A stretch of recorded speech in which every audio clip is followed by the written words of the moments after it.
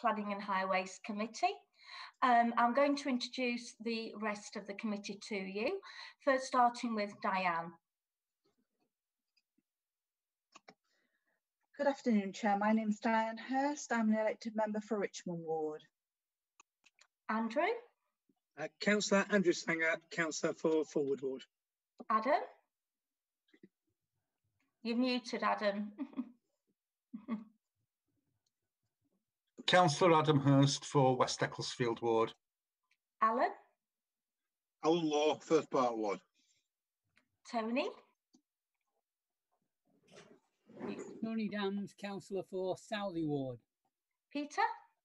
Good afternoon, Councillor for Peter Price, Councillor for Shire Green Brightside. Lovely. Peter Garbett? Councillor Peter Garbett for Nether Edge and Sharrow Ward. Bob? Councillor Bob McCann, Councillor for Bayton Ward. Zahira? Nas for the Dana Ward. You're a little bit faint, Zahira, so you might want to sort your audio out. That's fine. Chris? Chris Rosling Josephs, Councillor for the Bayton Ward. And last but not least, Tim. Councillor Tim Huggan, Councillor for Crookston Crossbar Ward. Lovely. And as I said, I'm Councillor Jane Dunn, the chair today, and I'm from Southey Ward. I'll hand over to Abby to do some housekeeping arrangements. Thank you, Chair. Thank you for logging on this Zoom video conference of the Planning Committee. I'm Abby Brownsword, the Democratic Services Officer for this meeting, and I'm assisted by my colleague Jay Bell, who is the host of the virtual meeting. We'll proceed, we'll do housekeeping in a moment, but just a couple of points. This meeting is a public meeting, and in alignment with the new regulations which permit meetings to be held by remote means, will be live streamed for public to view. To make the meeting run as smoothly as possible, can I please ask that participants in the virtual meeting room leave your microphone on mute when you are not speaking. When you want to speak, please raise your hand to the camera. Only unmute when the chair indicates that you can. If you are participating by audio means only, which we haven't got anyone today doing that, the chair will liaise with you as appropriate. Public speakers are permitted, and the meeting host will bring speakers into the virtual meeting room at the appropriate time. Once you have spoken for the allotted time, the host will then return you to the virtual public gallery. Members should all have received and have access to the agenda and supplementary reports. If you have not, please can you indicate so during members' introductions. Can everyone please ensure that all mobile phones and similar devices are switched to silent? If at any time a member loses the ability to hear or be heard, they must alert the chair or host as soon as possible. Members have key worker status, which has enabled them to carry out site visits if required. You may see members looking to the left and right of their screens. This is because they may be looking at an additional screen or device containing the agenda papers, not because they are distracted. As members and officers are mainly working from their own homes, you may hear distant sounds of children, pets or household noises from other rooms.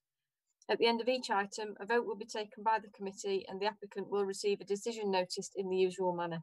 I'll now hand over to the chair of the meeting. Thank you very much. Do we have any apologies for absence?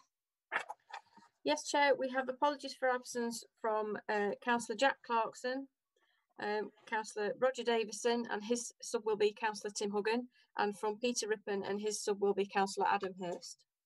Thank you very much. Any exclusion of the public or press? Thank you. Exclusion no, of public? Chair. No, nothing, it's okay. Declarations of interest. Okay, Councillor Sangar. Thank you, Chair.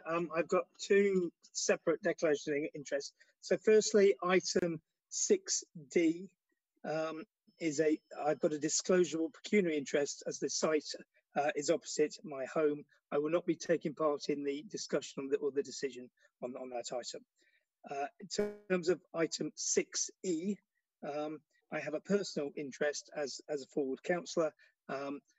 I have been contacted by residents, but I've not expressed any opinions, and I'm free to take part in the determination. Thanks, Chair. Thank you. Thanks very much. Any more declarations of interest? No? Okay. I have a declaration of interest on item 6G. In the interest of no bias, I will be not chairing this item or taking part in the debate due to the fact that I own a beauty salon in Broomhill. Okay, So when we get to that item, we will be following the procedure which is appropriate. I also believe that a number have received representations which have been emailed to us. I just want to say that I pass those on to the case officer, and I presume other members of the committee have done the same. Thank you. Okay, and item 5 was the site visit. This did take place. Many members, to inform members that are members of the public that are watching, a lot of members do make their own way to the site visits, which is why we don't do a report anymore. But we did actually go out yesterday. There are no minutes of the meeting. They will be on from the last month. They will be on the next one. Okay, we'll now move to the main part of the agenda, which is item 6. And I'm going to introduce items 6A and 6B together, but we will be voting on these separately. Okay, so a bit of a mouthful when we go through. So I'm going to introduce them both before we start. Item 6A, application number 20/01437/RD3. Sorry. Okay. The proposal is the retention and refurbishment of existing buildings, demolition of associated structures, and erection of new buildings to form a mixed-use development comprising a communal hall with associated retail space, cafe, bar, use classes A1, A2, A3, A4, A5, flexible business, events and studio space, uses class B1, D1, D2 and associated works. The location is a land bound by Cambridge Street, Wellington Street and Backfield, Sheffield S1 4HP. Item 6B, application number 20/01438/LB-CRG3, list of building consent by the council. The proposal is the retention and refurbishment of existing buildings, demolition of associated structures and erection of new buildings to form a mixed-use development comprising a communal hall with associated retail space, cafe bar uses classes A1, A2, A3, A4, A5, flexible business events and studio space uses classes B1, D1 and D2 and associated works. The location land bound by Cambridge Street, Wellington Street and Backfield, Sheffield S1 4HD. And the officer on both of these is Howard Baxter. I hand over to you, Howard, to do the presentations. Thank you. Thank you, Chair. If we could go down to the first slide, we're going to run through some slides of the scheme. So this shows the application site. Most members will be familiar with this. It's at the junction of Cambridge Street and Wellington Street and opposite the John Lewis building. Next one, please. This one shows some images from the street. This is Cambridge Street, that's Henry's there, the buildings you can see in that photograph are part of the scheme, and the ones below are on the Wellington Street frontage. Next one. This is a view from the rear of the site, backfields, and you've got the HSBC building to the right, which has recently been completed. Next one, please. This just shows a little bit more context for the site. The site, all of it is in the conservation area. The boundary of the conservation area runs along Backfields and along Wellington Street. Immediately to the north of the site, there is the listed Grade 2 Star Lears Yard. To the northwest of the site, there is the listed Grade 2 St Matthew's Church. And obviously to the south of the site is the HSBC building, and to the east, the John Lewis building. Next slide, please.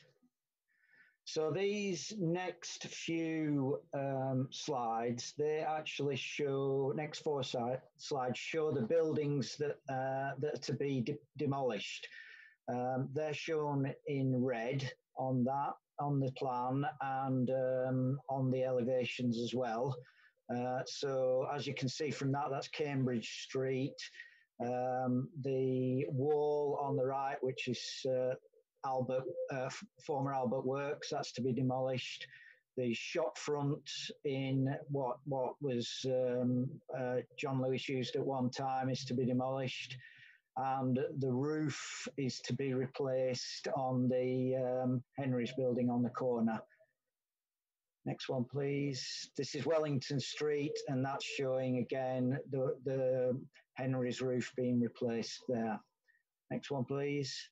And this is, the top one is a view of the,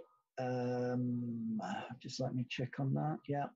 It's a view of the chapel, the Bethel Chapel, and the bottom one is showing the Sunday school with the rear extension at the back being demolished. Next one, please. This is a proposed plan of the development. The ones in pink on there, the units in pink, they are food and drink units or leisure units or community use units. And the ones in blue are retail or food and drink units. You'll see from that plan, which is the low ground floor plan, that there are lots of accesses into individual buildings from the street, both Cambridge Street, Wellington Street, and also the new public realm on the left-hand side of the site, which is new backfields. Next, so this is the next level up, and this plan shows the central pink area is the new communal hall, it also shows the new public realm. So on the north of the site, you've got a new street to be created through a pedestrianised street called Albert Walk. And then just in the northwest corner, there is a new square to be created, which is called Linley Square. And that's got units overlooking it from the new communal hall and from the rear of Bethel Chapel. And then on the west side of the site is a new public realm and pedestrian link down to Wellington Street. Next slide, please. This shows the proposed elevation from Cambridge Street. The buildings in the foreground are the existing ones, which are largely being retained. The one in the middle there with the 3-storey, that one, yes, that one is the listed Bethel Sunday School. And the coloured buildings at the back, the yellow one, that is the new development, which is behind the frontage buildings. Next one, please. This is showing the view from Wellington Street. Again, you've got the existing buildings in the foreground, which are largely being retained and refurbished. And then you've got the two gable ends of the new development. And in between is a modern interpretation of a food hall with a similar type of roof to that. Next one, please. This is the view from backfields with the more contemporary new development shown here, which is to be faced in weathered metal and perforated cladding, with the existing buildings retained either side of it. You can see the rear of the Bethel Chapel on the left and the Wellington Street buildings on the right. Next one, please. This one is showing the view facing north towards the Linley Square with the new development where the cursor is, and the left is the chapel, the Bethel Chapel elevation. Next one, please. This is a new elevation being created to the rear of the Bethel Chapel to face onto Linley Square.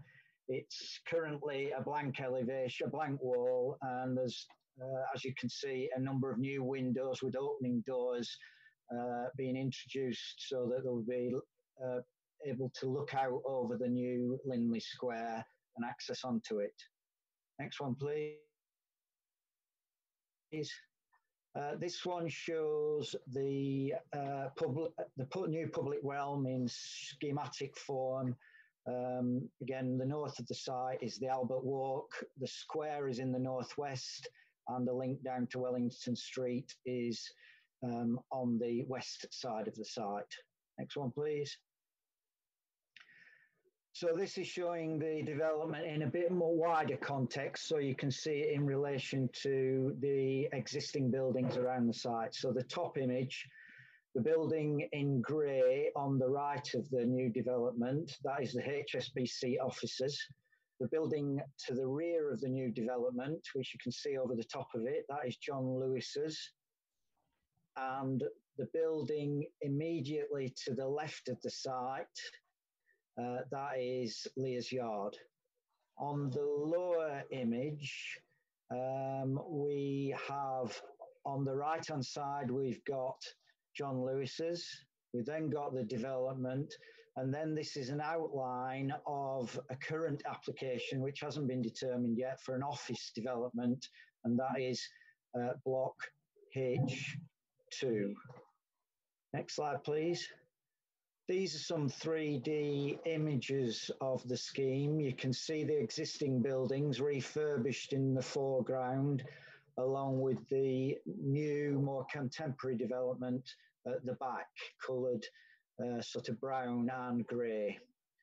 And then the lower image is an image from Backfields with the new development on the right and the office scheme, which, as I said, hasn't been determined yet, on the left.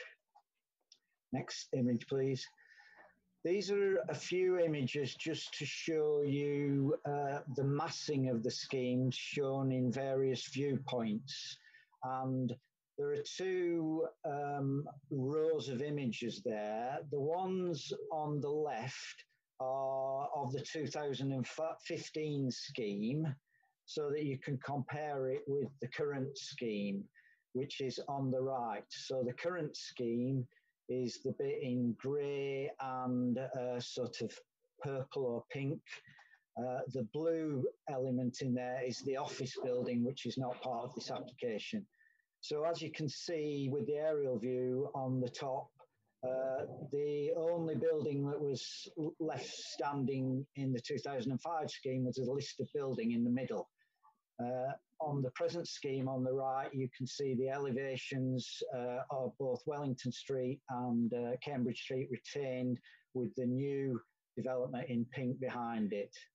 The view up Wellington Street, the next one down, shows the 2015 scheme in the pink, and then the current scheme on the right with the grey of the existing building and the purple of the new part of the development shown above it.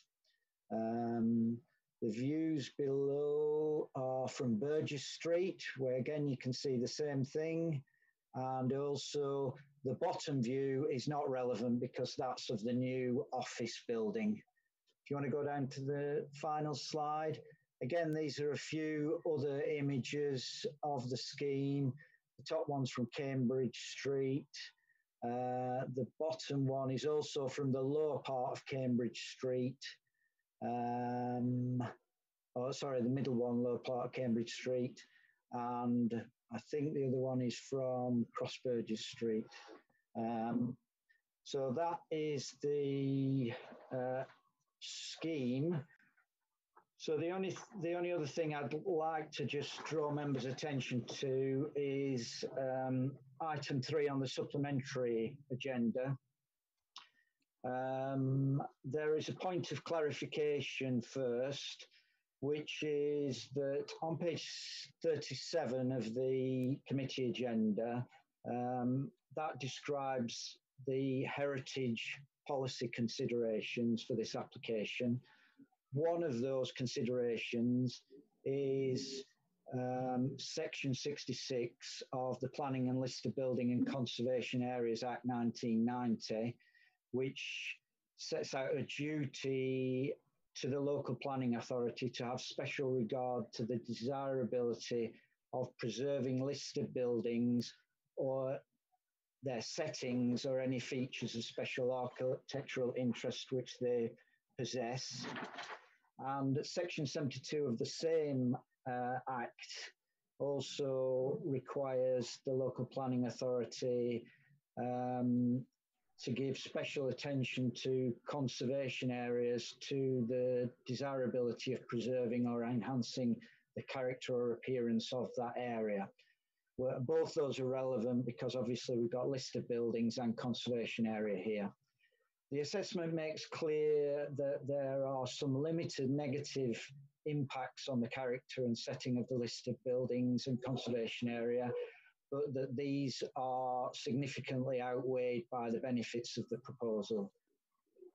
It's clarified, well, just to clarify, in the conclusion on page 54, the penultimate paragraph makes it clear that in considering and producing this assessment, officers have considered the duty under Section 66 and Section 72, and we have concluded that the scheme will enhance the conservation area and preserve the character and setting of the listed buildings when considered as a whole. And the final point to draw to members' attention is a replacement condition 30.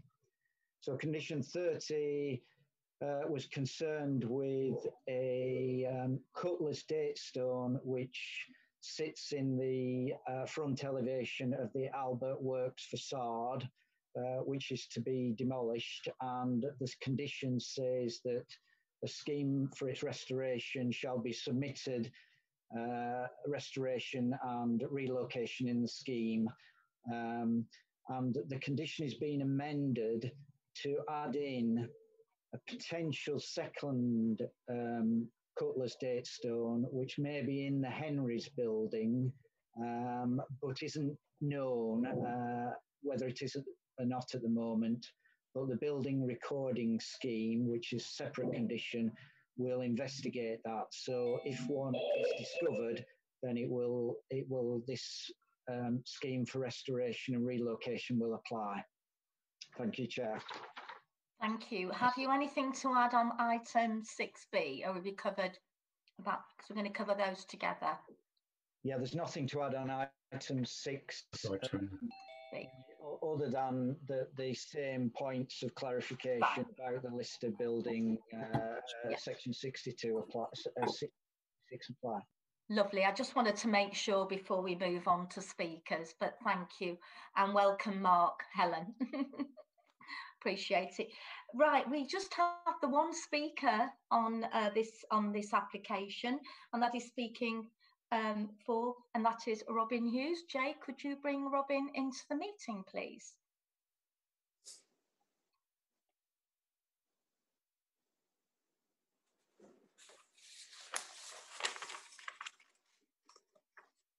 Welcome, Robin.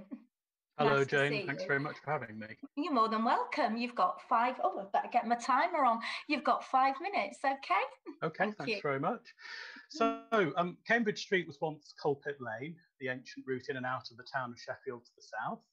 It was the centre of the trade in materials for knife handles. Lear's Yard, which is out of scope of today's application, actually started life as the Coalpit Lane Hornworks, and bone fragments are often found when digging the street surface. So the buildings you've seen tell 130 years of Sheffield's history.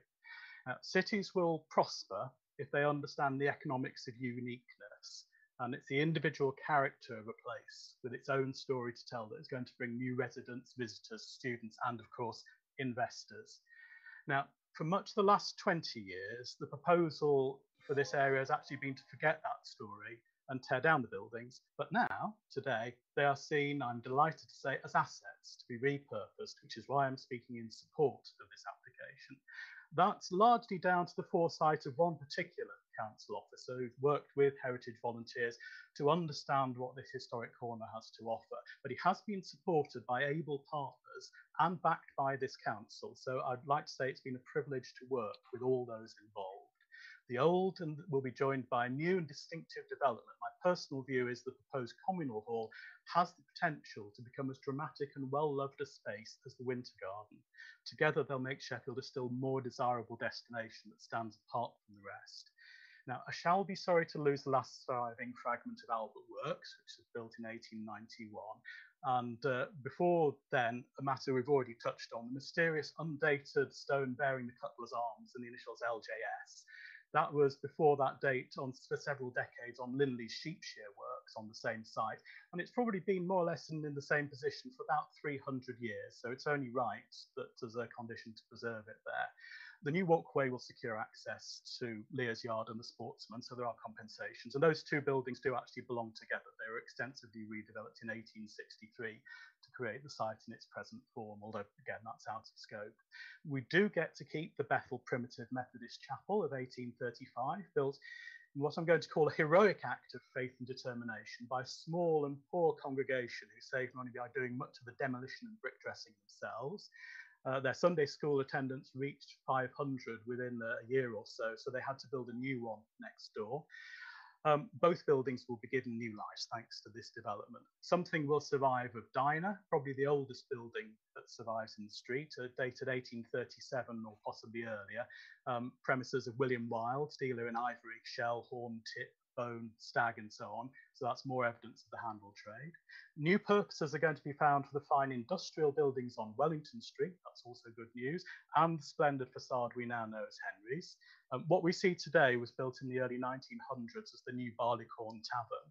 And in the 1920s, the landlord of that tavern was Gus Platts, British and European middleweight boxing champion.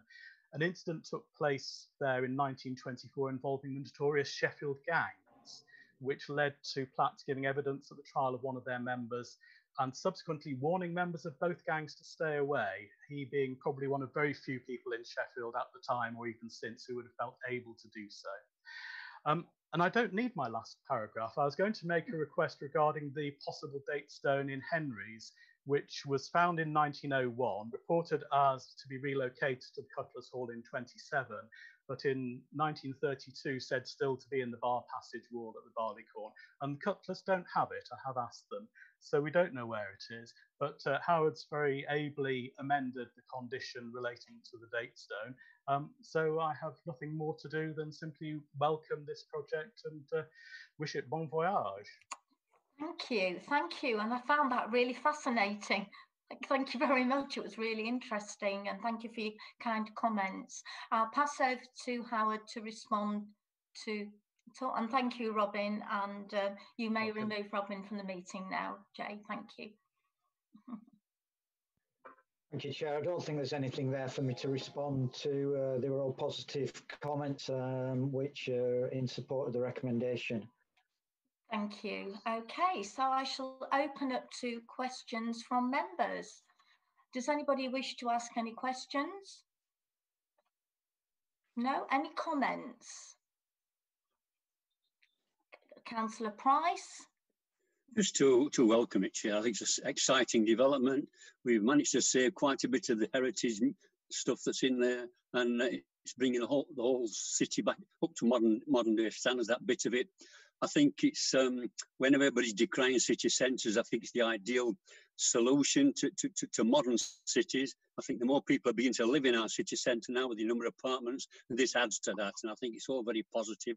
And I think we want to congratulate the officers and all the work they put in on this, particularly to preserve the heritage side of it and the listed building side of it. And I think I look forward to it. I think it's going to be great. Thank you. Anybody else, any comments? Yeah, Councillor Garbett. Thank you, Chair.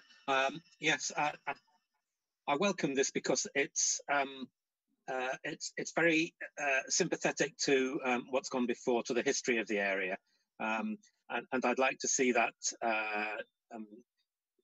copied and emulated throughout the city in other schemes. I am a little concerned about the viability in terms of what happens about COVID. This is there's supposed to be a hall where a lot of people congregate. So it does concern me a little bit, but I think we have to look beyond that and see about, you know, making this a much more viable and vibrant place. And I think this may well be part of the solution. Thank you very much. Thank you. Well, yeah. Well, I'd just like to say I absolutely welcome this, and I think it's absolutely brilliant when you see how the council officers and the council and the administration are working with the groups, and to hear somebody come and speak like that and about the heritage, and I learnt so much. And especially, you know, I just want to mention John Lewis Stain. We've seen what's happening in Birmingham. They're not. I think that shows the confidence in how we're moving the city forward, and I just think it's really exciting and I welcome it, and thank you to the council officers for all your hard work. So I think we'll go along to the vote, and okay, we're going to take it in two parts. So we're going to vote on item 6A first, and the proposal is to grant conditionally. Okay, so the first person, okay, Councillor Diane Hurst. For, Chair. Councillor Andrew Sangar. For. Councillor Adam Hurst. For. Councillor Alan Law. Councillor Law. Okay.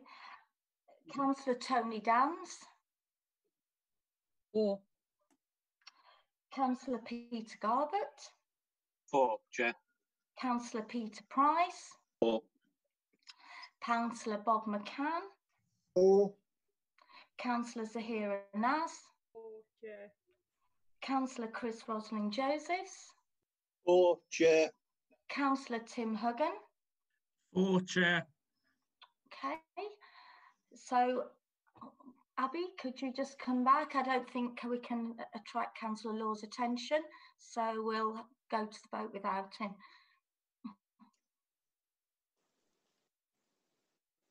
Chair, that's unanimous.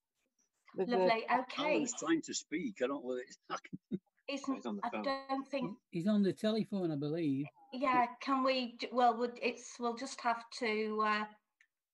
We'll deal with that afterwards. So that's passed unanimously.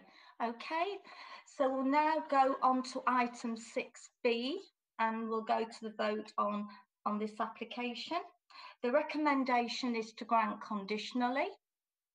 Okay. So we'll start again. Councillor Diane Hurst. For, Chair. Councillor Andrew Sangar. For, Chair. Councillor Adam Hurst. For, Chair. Councillor Alan Law. For, Chair. Councillor Tony Dams. For, Chair. Councillor Peter Garbett. For, Chair. Councillor Peter Price. For. Councillor Bob McCann. For. Councillor Chris Rosling Josephs. For, Chair. Councillor Tim Huggan. For, Chair. And Abby, that is unanimous, isn't it, to grant conditionally? Yeah, can I? Thank you. Okay, lovely. So we'll move on to items. Sorry? Did we get Councillor Naz? Councillor Zahira Naz. So sorry, Zahira. How can I have missed you off? Four. That makes it unanimous, thank you, Chair. Oh, unanimous. I do apologise, Councillor Naz. Okay. Right, so we'll move on to item 6C. Okay. This is on, okay. This is application number 20/01301 is outward planning permission. The application is for a proposal is for a hybrid application for change of use of existing buildings to be retained altered vehicular access from Loxley Road with secondary public transport access from Rowell Lane and associated works with outline approval with all other matters reserved, for demolition of existing buildings and structures, provision of a residential-led mixed-use development that will deliver up to 300 dwellings, reinstatement works, site remediation, green infrastructures, landscaping and associated infrastructure, amended description. The location is Hepworth Properties Limited, East Works, Storesbridge Lane, Sheffield S6 6SX. And the officer presenting is Diane Holgate. Diane, if you'd like to present, please. Thank you, Chair. I'm going to share my screen. Lovely.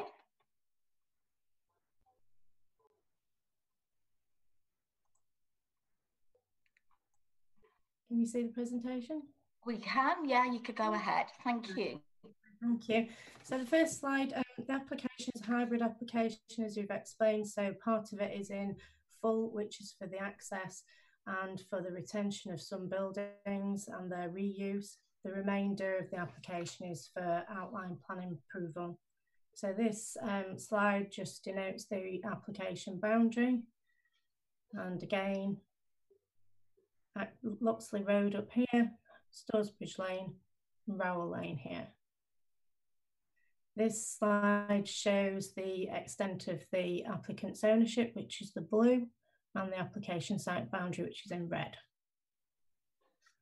This slide shows an illustrative master plan for the areas that are in outline. So we have Yorkshire Waters Treatment Plant here.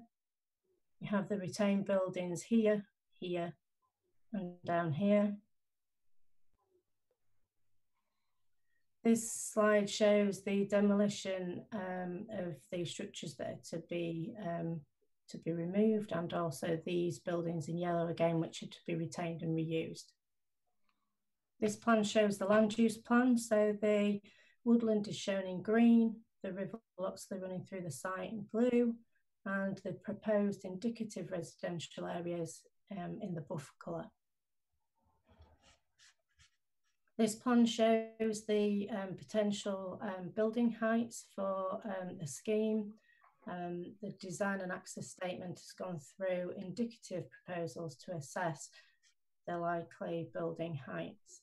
So the pale blue is up to 3 stories, which could be around 9 metres, with the purple potentially due to land levels and topography being able to accommodate higher up to 4 stories. This slide shows the existing buildings, which are in black, along with the proposed indicative layout wrapping around them. This plan shows the hard standing areas. There are a number of hard standings around the site, around the buildings, and also overlaid is the proposed layout.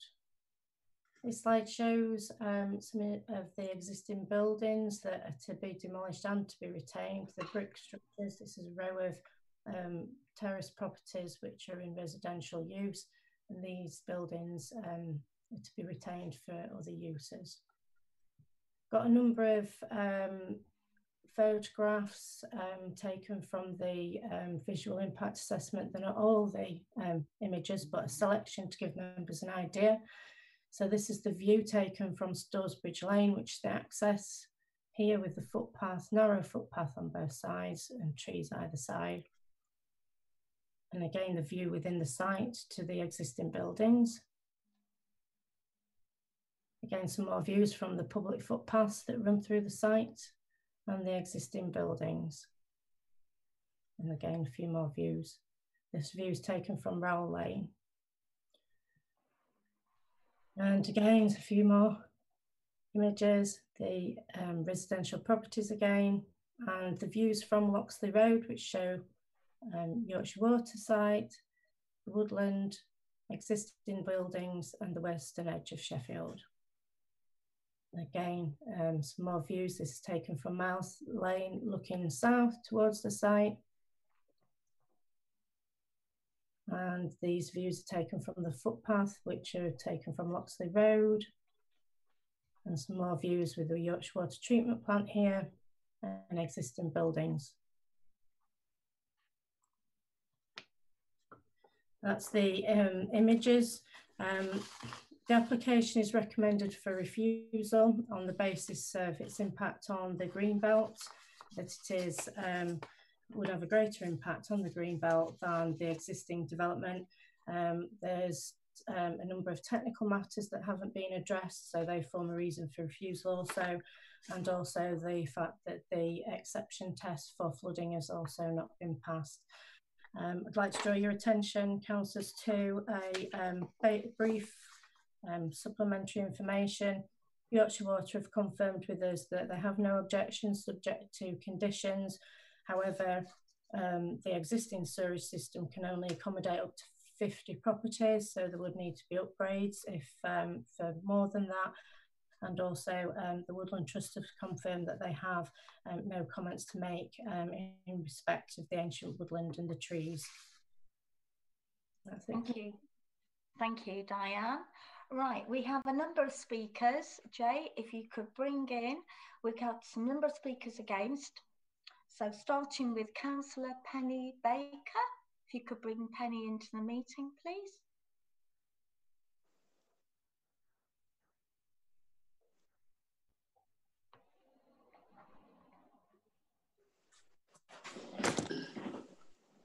I can't see you, Penny, yet.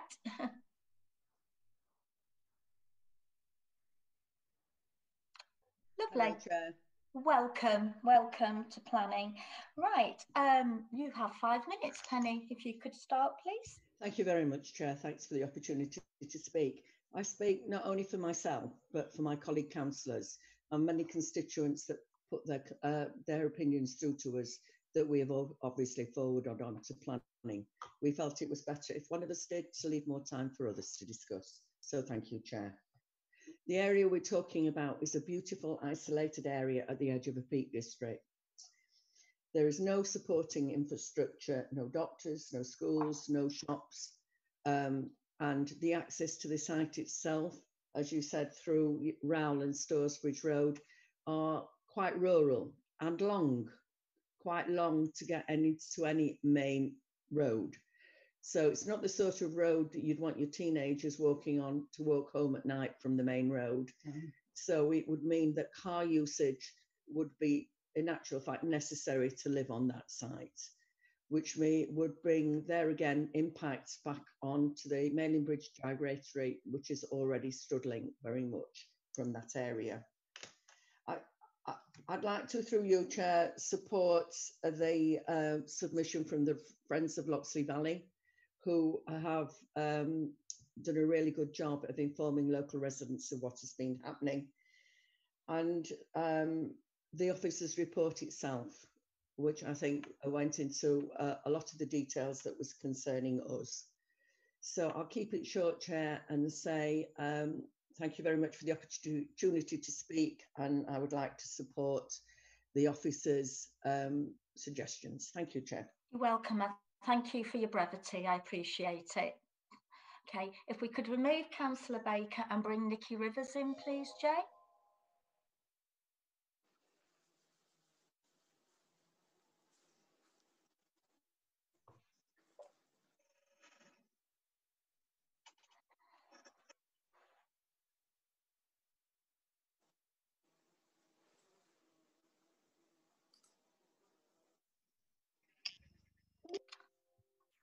Welcome, Dr. Rivers. If you'd like to start, you've got 5 minutes. Thank you. Thank you. On behalf of Sheffield and Rotherham Wildlife Trust, this is a summary of the key points we've made in our more detailed submission. We support the planning officer and also ask you to refuse this application for the following reasons. Number one, outline permission means that critical details are not included now. It will leave too much to reserved matters, as has been highlighted by the case officer and all the way through the report. For an application in this sensitive site, there's a high risk that any house builder that comes on board wants to change various aspects of the application, including the illustrative master plan and layout, and therefore undermine any agreements to avoid, mitigate and enhance biodiversity on this important site. Number two, there's insufficient assessments of the local wildlife sites. The development would be partly within local wildlife site number 108, and there's no mention at all made of local wildlife site number 111, which is only 10 metres away.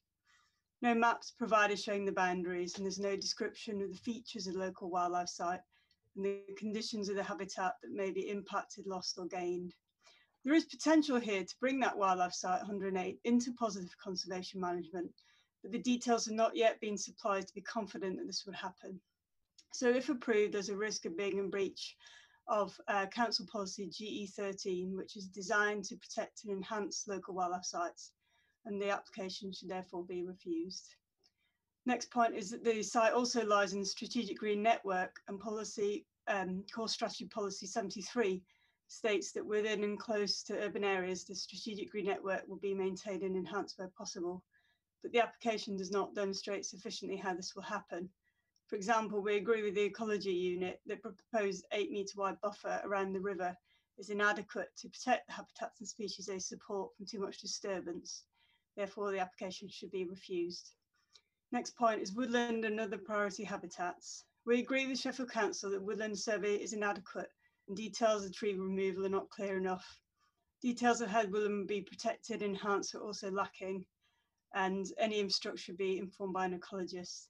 The river corridor and mill ponds are being identified as habitats of principal importance, covered by Section 41 of the Net Biodiversity Duty, but they've not been adequately assessed. And details of proposed monitoring and management of priority habitats is also lacking. So it's our view the applicant has not fully demonstrated compliance with Net Biodiversity Duty and its associated habitats and species, and therefore a decision based on this information be unsound, should be refused. Likewise, we think there's an adequate survey and assessment of protected species on the site. We agree with the Ecology Unit that there's not sufficient survey of bats, birds and other protected species have not been carried out, and we went into further details in submission.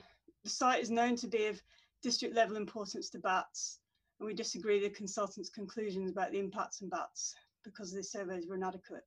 The bird surveys were out of date and did not include kingfisher, which is a protected species on the site.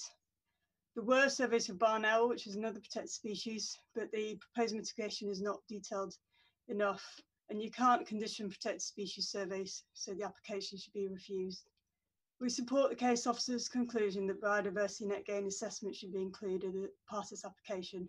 That's also currently lacking and cannot be conditioned. So finally, there's no reference in the application to the Sheffield Lakeland Landscape Partnership Landscape Conservation Action Plan, which includes a number of up-to-date landscape character maps of this area, which were compiled in partnership with the Peak District National Park Authority. This needs to be addressed.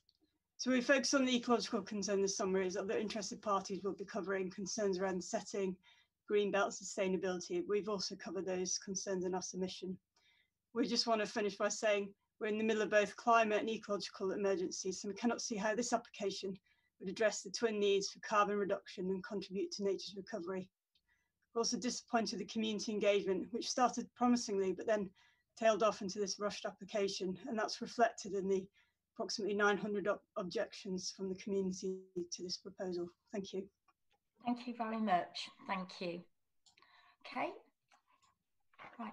If we could remove, that's brilliant. Could we bring Catherine McKay in, please, next?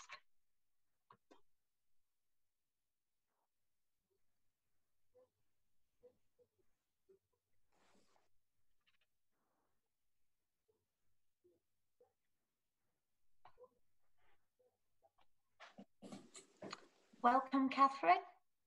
Good afternoon, Chairman, and good afternoon, everybody else. Lovely. You've got 5 minutes, Catherine. Thank you. I don't have a photograph. Can you see me? I can see you. I can see your husband as well.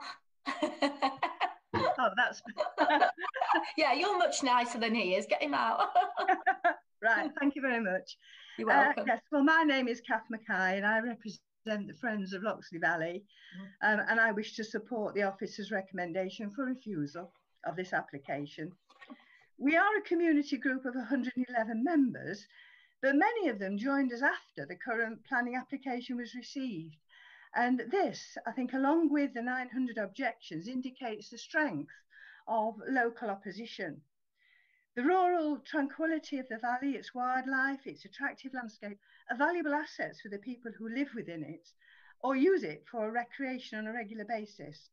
And these aspects of community life, as well as the local fragile biodiversity, are under threat from an insensitive proposal like this.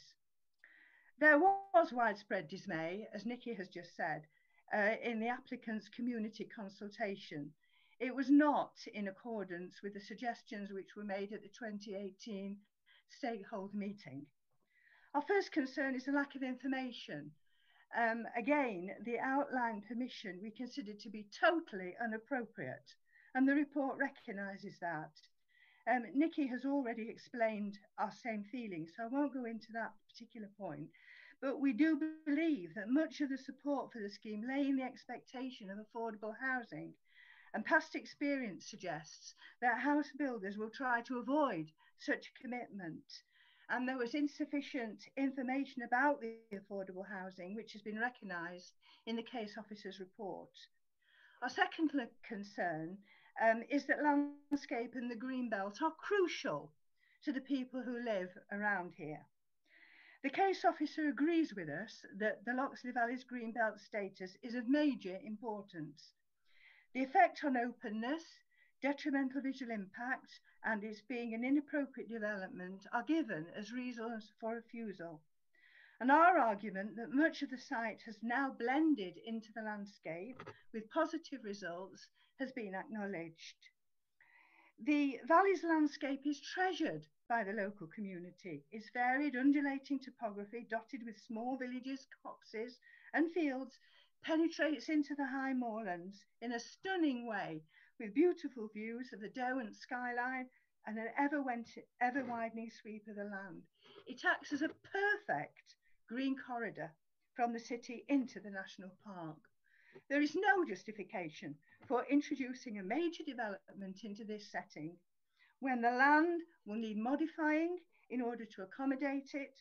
The development site is not included in the council's brownfield register, and Sheffield has met its 5-year reserve housing land requirement. Thirdly, it is an unsustainable proposal. The case officer's report describes it as far from sustainable, thus supporting local residents' contention that existing facilities and services in Stannington are not reasonably accessible from this site. It is isolated, and the topography means that the private car is the only reasonable travel option. All the feasible routes into Stannington are uphill, 110 metres, and it is unrealistic to expect school children or adults doing their shopping or anyone visiting the doctor to walk or cycle up a winding, narrow country lane with no footway, or to use a rough, unmade, potentially muddy path.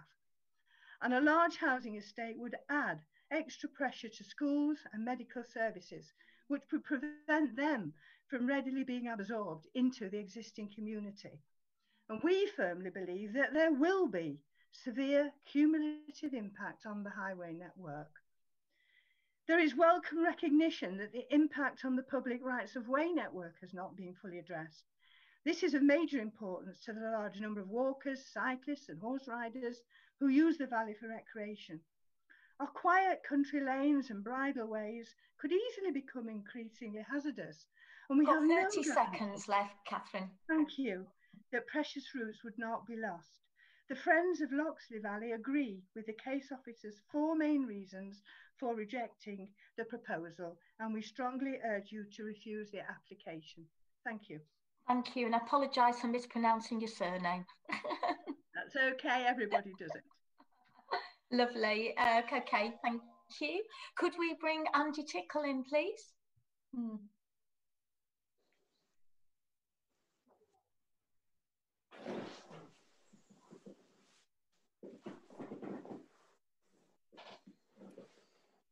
Welcome, Andy. Thank you, Chair. Thank you. You have 5 minutes. Thank you. My name is Andy Tickle, and I'm speaking on behalf of CPRE, the Countryside Charity. CPRE very much welcome the Council's detailed report on the proposal for 300 new dwellings in the Loxley Valley. We thank Council officers for the substantial assessment involved in ensuring all the complex material planning considerations have been identified and explored in depth. The proposed development flies in the face of the city's ambition to protect and enhance its precious countryside and the green belt, and deliver its housing requirements sustainably in the urban area, properly supported by the infrastructure necessary for sustainable living. Refusal is the only reasonable conclusion and the only way not to undermine the city's emerging plan currently out for statutory consultation. The development of 300 new dwellings in the tranquil, beautiful and biodiverse Loxley Valley is highly unsustainable, highly reliant on greater use of the car, highly damaging to the openness and rural quality of this valley where it rises into the Peak District, and is simply not needed to meet the city's housing requirements. The Council's assessment of the proposals is strongly evidence-based and takes into account both national and local planning policy. It balances the relevant and sometimes competing planning considerations with care, insight and fairness. The case for refusal is strong, fully justified and defensible. So we fully endorse the report and recommendation, but we also think the case for planning harm is underestimated in two main areas and that the reasons for refusal can be stronger. Firstly, we say that the applicant's landscape and visual impact assessment and the officer's report underestimates the impact on the openness of the greenbelt. Harm to openness accrues not just due to the existing development having blended into the landscape, which is your first reason for refusal, but also because the development proposes building on prominent and undeveloped parts of the site and building more densely or higher than the existing buildings when viewed from both outside and inside the site, for example, on the many rights of way. Protecting openness within the site is a legitimate planning consideration. Secondly, while we agree with your planning officer's views on the locational barriers to accessibility, we consider that the situation in reality is much worse. And I won't say what I was going to say because Kath from the Friends of the Loxley Valley has just said how difficult it is to get anywhere. For this reason, we consider that prospective purchasers of houses would inevitably assume that use of the car was inevitable for day-to-day access to schools and services, and would only move in if they had access to multiple cars and were willing to adopt a car-reliant lifestyle. The development is therefore even less sustainable than stated. It's therefore inconsistent with paragraph 110 of the National Planning Policy Framework, which requires all new development to prioritise active travel first, which is walking or cycling, then public transport second. It is also inconsistent with paragraph 148 of the framework, which requires the planning system to shape places in ways that contribute to radical reductions in greenhouse gas emissions, minimise vulnerability and improve resilience. This applies not only to the car dependency issue, but also the lack of deliverable sustainable measures commensurate with the climate emergency and Sheffield's target to be carbon zero by 2030. We therefore ask you to refuse this application, and thank you for listening. Thank you very much, and thank you for keeping it short. Okay, the next person I have down is a David Holmes.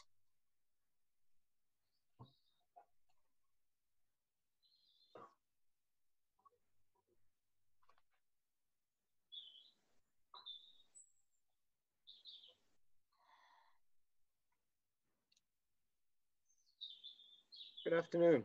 Welcome, David. If you're ready, you can start. You have 5 minutes. Thank you. Well, my name is David Holmes and I'm speaking on behalf of the Loxley Valley Design Group. I was one of the design group team who produced the Loxley Valley Design Statement. The statement is a community vision for this special valley that links our city to a wild and beautiful corner of the Peak District National Park. It's a sort of local plan in microcosm for the Loxley Valley, if you like. It supplements the planning policies of the City Council and the National Park Authority. And page 106 of your officer's report refers to the design statement.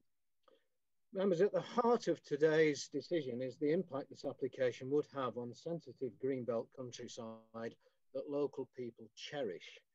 And the design statement gives voice to local people's views. It refers to the sense of spaciousness that we feel here. And this spaciousness, this retreat, this closeness to nature have never been more important than this year, when more people than ever need refuge on their doorsteps from the worries of COVID and the crises of climate emergency and biodepletion.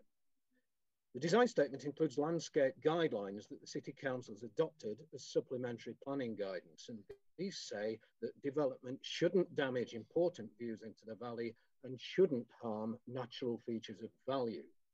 We fear this application would substantially damage views and openness, and as your officers have said, would potentially harm natural features on land that has now blended back into the landscape and isn't previously developed. Local people are not rosy-eyed. We know the old factory site needs cleaning up sometime. The design statement devotes a page to it. It describes it as a festering industrial eyesore needing a solution of outstanding environmental sensitivity. When the applicants bought the site and invited us to an exploratory workshop almost 2 years ago, we hoped such a solution might be within reach. Your then Chief Planning Officer spoke of an open-minded exploration of whether there might be a sustainable solution and hoped this would lead to a full, detailed planning application of award-winning status. Unfortunately, as we've said in our written objection, that didn't happen. You now have before you an outline application that begs more questions than it answers. As many hundreds of our friends and neighbours have said in their objections, the community wants a solution, but not redevelopment that creates more problems than it solves. Ironically, since we wrote about a festering eyesore, the site has largely gone to sleep and returned to nature. It's now difficult even to see from above because it's largely screened by trees. Recently, I stood down there in darkness, and peace and tranquility and watched bats flying across the Loxley Old Wheel Dam. Yes, the factory buildings may be ugly, they may offend the human aesthetic, but they host thriving ecosystems and biodiversity that would be at risk from mass housing and 24-hour human presence. I'll quote two key phrases from your officer's conclusion. On page 120, they say there are no significant benefits in terms of remediation that are imminently required in relation to potential pollution or wildlife protection. Remediation measures are only required in connection with the development of the land for housing. On page 123, they say there is no evidence to suggest the site's currently posing an imminent risk to the environment or the public. In other words, there is no urgent need to do anything down there. The city and the community have time to seek a better solution. In summary, your officer's report sets out why this proposed development would be unsustainable and damaging. It also sets out deep reservations about just how damaging, because the application is vague and lacks vital information. If you were to approve this application today, you would risk the unknown and risk urbanization of this vital gateway from the outdoor city to the national park. This is a remarkable site, and this is not what the city should be looking for. It's too important a strategic decision for the city to risk getting it wrong.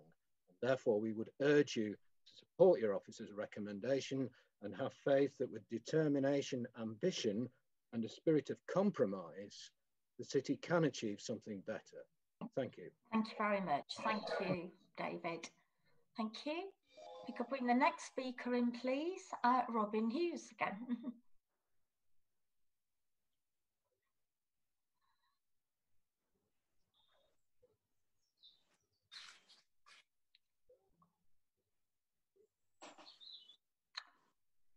Welcome, Robin. Hello again. Yeah, okay. You know the drill. I do. 5 minutes, please. Thank you, Jane. And I should just clarify that both for this and previous applications, I'm speaking on behalf of Hallamshire Historic Buildings. So to the current application, Sheffield's river valleys and their historic infrastructure of dams, weirs and artificial channels are central to the city's identity. The fast-flowing rivers, such as the Loxley, and the ingenious ways in which they were put to use to power our industries have made the city's reputation and fame, and they completely encapsulate the significance achieved by the city. They've shaped its people and its culture, and they've led to a major contribution on the world stage. The Sheffield Waterways Strategy, to which the Council is a signatory, describes Sheffield's river valleys and their complex system of man-made infrastructure as a globally important place, worthy of UNESCO World Heritage status. The Loxley Valley is particularly rich in survivals of this water management infrastructure. But there's more. This particular spot, the Stannington clay outcrops, which proved particularly suitable for Benjamin Huntsman's revolutionary crucible process, and such refractory products have been central to developing and producing the specialised metals and alloys that have made the world as we know it. Without Sheffield's contribution, the modern world would not be possible. The Loxley refractory industry is said to have supplied 95% of all hollow refractories produced in Great Britain in the 1930s. During the Second World War, steel making depended upon these to such an extent that the valley had its own anti-aircraft gun. The Loxley Valley was critical to the country's survival. This is more than purely local significance. The valley is defined as an area of special character, protected by policies BE 15 and 18 of the Unitary Development Plan, which prohibit harm to the character of such areas, require the retention of features that contribute to their character, and require applications to include sufficient information for an impact assessment. The water management infrastructure is also protected by policies BE 16 and G 17. The Loxley Valley Design Statement, to which David referred a few minutes ago, which is supplementary planning guidance, states in paragraph 2.1i that development should avoid interfering with the delicate historic patterns of drainage, water supply, and spring stream flow. National Planning Policy Framework, paragraph 190, places a duty on the local planning authority to identify and assess the significance of all heritage assets, and that's whether designated or not, and to avoid or minimise any conflict between the heritage assets conservation and any aspect of the proposal. Paragraph 189 then describes applicants to describe that significance so as to inform the consideration in 190. Sorry to say, the heritage assessment offered by the applicant falls a long way below the standards set by BE 18 and Framework 189, despite its length. Mines and tramway remains are not acknowledged as heritage assets, and in fact they're barely mentioned. Bizarrely, a mine entrance is indicated as the site for a children's play area. The waterways interconnecting the river with the existing and former dams are dealt with in a cursory fashion. They're not acknowledged as heritage assets, which they undoubtedly are. It's not possible to determine from the master plan how they will be treated. Buildings are treated in a somewhat arbitrary fashion. A historic bridge is dismissed as unsafe and its restoration is not considered. The chimney, likely to be the only remains above ground of the Stores Bridge fire brickworks, an obvious heritage asset and potential landmark feature, is to be demolished, but no reason is given. And you'll probably gather from my tone that I'm tired of being told that the heritage of our great city is of purely local significance. Even the otherwise excellent and very well researched officer's report falls prey to this common error. As I've said earlier today, and I'll say again now, our heritage is full of compelling stories that everyone should know about, ranging from the personal to the global, and it's time we started shouting about them. This application merely skims the surface of the historic significance of the site, keeping a few tokens, but otherwise either dismissing it or failing to acknowledge it at all. And amongst all the many good reasons for refusal, for this reason alone, it should be refused. Thank you. And thank you very much, Robin. Thank you. Thank you. Right, we did have Craig Gamble-Pugh, but apparently he can't make the meeting. So Abby is going to read his statement out. Abby, if you have 5 minutes. Thank you. Thank you, Chair. So this was sent in by Craig Gamble-Pugh just before the committee, and his statement reads as follows. I need to give my apologies due to childcare. I refer members to the detailed written objections submitted by Sheffield Climate Alliance. The outline proposal fails to meet the authority's stated commitment to tackling the climate emergency. I've been working with the Office of Olivia Blake MP, surveying residents in Stannington Ward on issues of concern, local objections to the issues raised. Please reject this application today. Thank you, Abby. Thank you. We have one speaker in favour of the application, and it's Lauren Nearly. If we could bring Lauren into the meeting.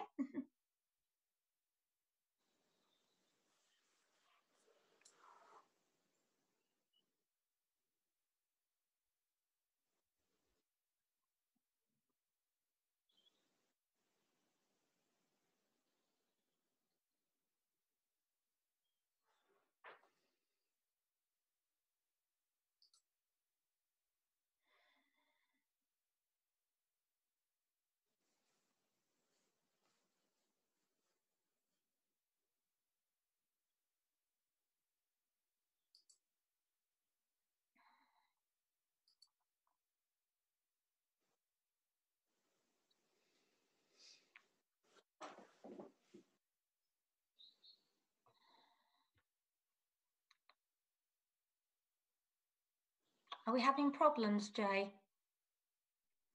I'm requesting her to start a video, but I'm not sure. Lauren, are you there? If you can hear me, you should be receiving a box that's asking you to start your video. If you can click accept on that box.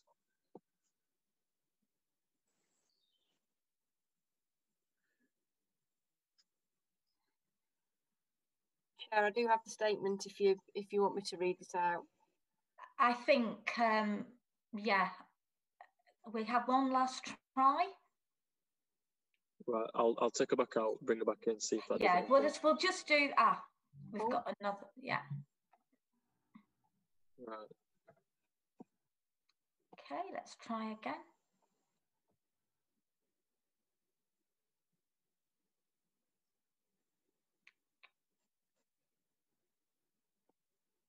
Lauren, can you hear us?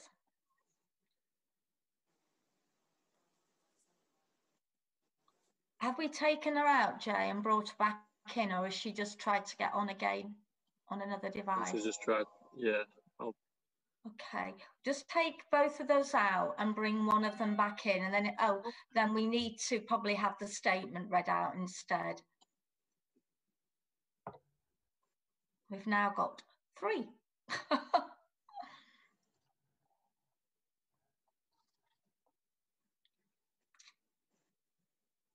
Oh, the joys of modern technology, Chair. I know, it's okay. I'm being very calm. It's testing me, isn't it? Right, she's connecting to audio now. Lauren, can you? Welcome. You are muted, Lauren. Hi, Jane. Sorry. Oh, no, don't worry. I enjoyed the breather. I've got quite an agenda. Welcome. You have 5 minutes, Lauren. Okay. Thank you. Thank you, Chair, for the opportunity to speak. I am Lauren Davison-Young, speaking on behalf of the applicant's agent. In formulating this application, we have sought to adopt a collaborative approach, working with officers as well as local stakeholders. What is clear from public feedback is that there is a legacy of mistrust in the area, which is due in part to actions of the site's previous owners. Despite this, there is well in excess of 200 representations of support. We have worked closely with a number of your officers over the course of the last 2 years. Initially, this was with Rob Murphin and more recently Diane Holgate and Michael Johnson. We have held a number of design sessions with local stakeholders, a full public consultation exercise, as well as attending 8 separate meetings with officers at the pre-application stage. We have also had scheduled weekly meetings with the case officer, both pre and post submission. It's therefore extremely disappointing and indeed surprising has been brought to committee at this stage. I would just add that both Michael and Diane have acted extremely professionally in our dealing with them, which makes the fact that we've been cut short in our negotiations all the more disappointing. The committee report is comprehensive in that it deals with all the relevant considerations. However, we are in clear disagreement with the officers' matters which could have been worked through with more time. The following is just a summary of the key points I'd like to highlight in the time available. A key theme running throughout the officer's report and indeed the recommendations for refusal is the clear objection to the approach of submitting an outline application. It was, however, agreed in writing with officers at the outset of this process that an outline planning application would be acceptable, subject to the provision of detailed supporting information. An appropriate scope of detailed supporting information was therefore discussed and agreed with officers prior to submission and provided as part of the application.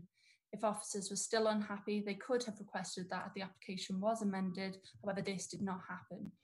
Questions have been raised by sustainable the site is. The final scheme presents an opportunity to regenerate a local eyesore, which is subject to many ongoing local complaints. The site has been largely derelict for more than 20 years, and the proposed scheme will transform it into an innovative and sustainable community.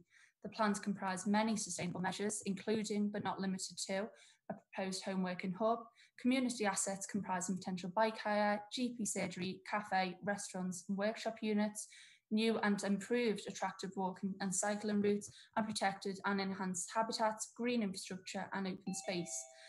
It was also agreed that the existing 52A bus service will be extended directly into the application site, which would help connect the site to the city centre, reduce reliance on the private car and further enhance the site's sustainability. The proposals are therefore considered to be entirely sustainable. The existing buildings, infrastructure and hard standing that comprise the derelict remains of the former refractory classify the majority of the site as previously developed land. The planning application, red line, covers a wider area such as woodland, but we are not proposing to develop on these areas. The proposals are therefore policy compliant in that they satisfy policy which encourages the efficient use of brownfield land for housing development. We recognise that the land is within the green belt. The application therefore comprehensively demonstrates that the development would not have a greater impact on the openness of the green belt than the existing development in accordance with guidance in the NPPF. This is a matter of planning judgment. However, we have not been afforded the opportunity to have this discussion despite submission of further information recently requested by officers. The applicant, contrary to as reported in the committee report, has also demonstrated compliance with the exception provided in the NPPF, which is set out in our supporting information.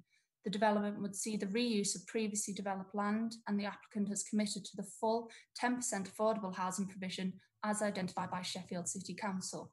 The proposals would provide a mixture of high quality of homes, including elderly accommodation and self-build units, that would contribute not only to the affordable housing need in Sheffield, but to the immediate housing supply.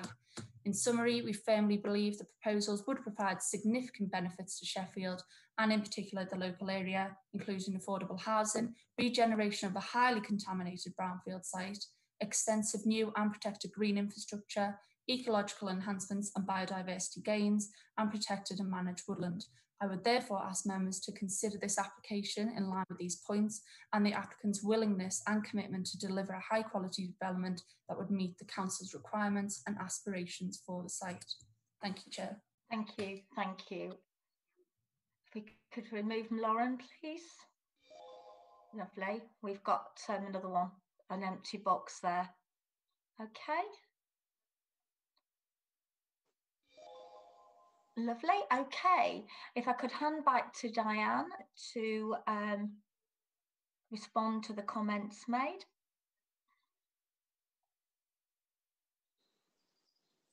Thank you, Chair. Lots of comments there from objectors, which we feel have been adequately addressed within the officer report. Taking account of the comments with regards to heritage and assessment of the buildings, South Yorkshire Archaeology did advise us that if we were to proceed with any recommendation for approval, then they would suggest conditions such as a proper scheme of investigation, and also that heritage impact assessment would be undertaken, and that was suggested by a condition if we were to proceed with an approval. In terms of Lauren's comments in support, I think the application, yes, everybody agrees that this site does need developing at some point. I'm not party to discussions that have been had in terms of what type of application in the past. The application is supported by a very good design and access statement, which you would expect for a site of this nature. But the issue is that all this is indicative and illustrative, and the concerns from officers is that that might not be transpired into the final development, and there is nervousness about, you know, the overall scheme that might be brought forward. It's accepted that they've committed to the affordable housing, but there's no detailed information for us to be able to weigh that in the balance. So unfortunately, with the amount of outstanding technical matters, outdated ecology reports. Unfortunately, this has resulted in a recommendation for refusal. Thank you. Thank you. I shall open that now to members' questions. Have any member wish to ask a question? Councillor Sangar. Anyone else before? Okay, Councillor Sangar, your question, please. Thanks, Chair. I mean, I say it's a very good report from the officers. I mean, just talk to me about flooding. I mean, this is an outlying planning permission. What would you expect the developers to have submitted in terms of flood prevention work for it to have passed paragraph 160 of the National Planning Policy Framework? Thank you, Councillor. The application is accompanied by a flood risk assessment and a sequential test. So there are several parts to the assessment in terms of flooding. The site is affected by flood zones 1, 2 and 3, so that ranges from low to high. The Environment Agency haven't raised any concerns, and the applicant did discuss with the Environment Agency in detail before coming in with the application. So there are no concerns from actually protecting the development for the lifetime in terms of protecting people and property. The sequential test has been passed on the basis that our policy team have advised there are no other sites of this size that could deliver the development in a lower flood zone. So it's passed that part. The part in which then it needs to move on to is the exception test. To pass the exception test, it needs to demonstrate that it delivers wider sustainability measures to the community, and it's on that basis, when taking account of all the other issues raised within the report, that it has not passed the exception test and it does not deliver the wider sustainability benefits that the community expects. Thank you.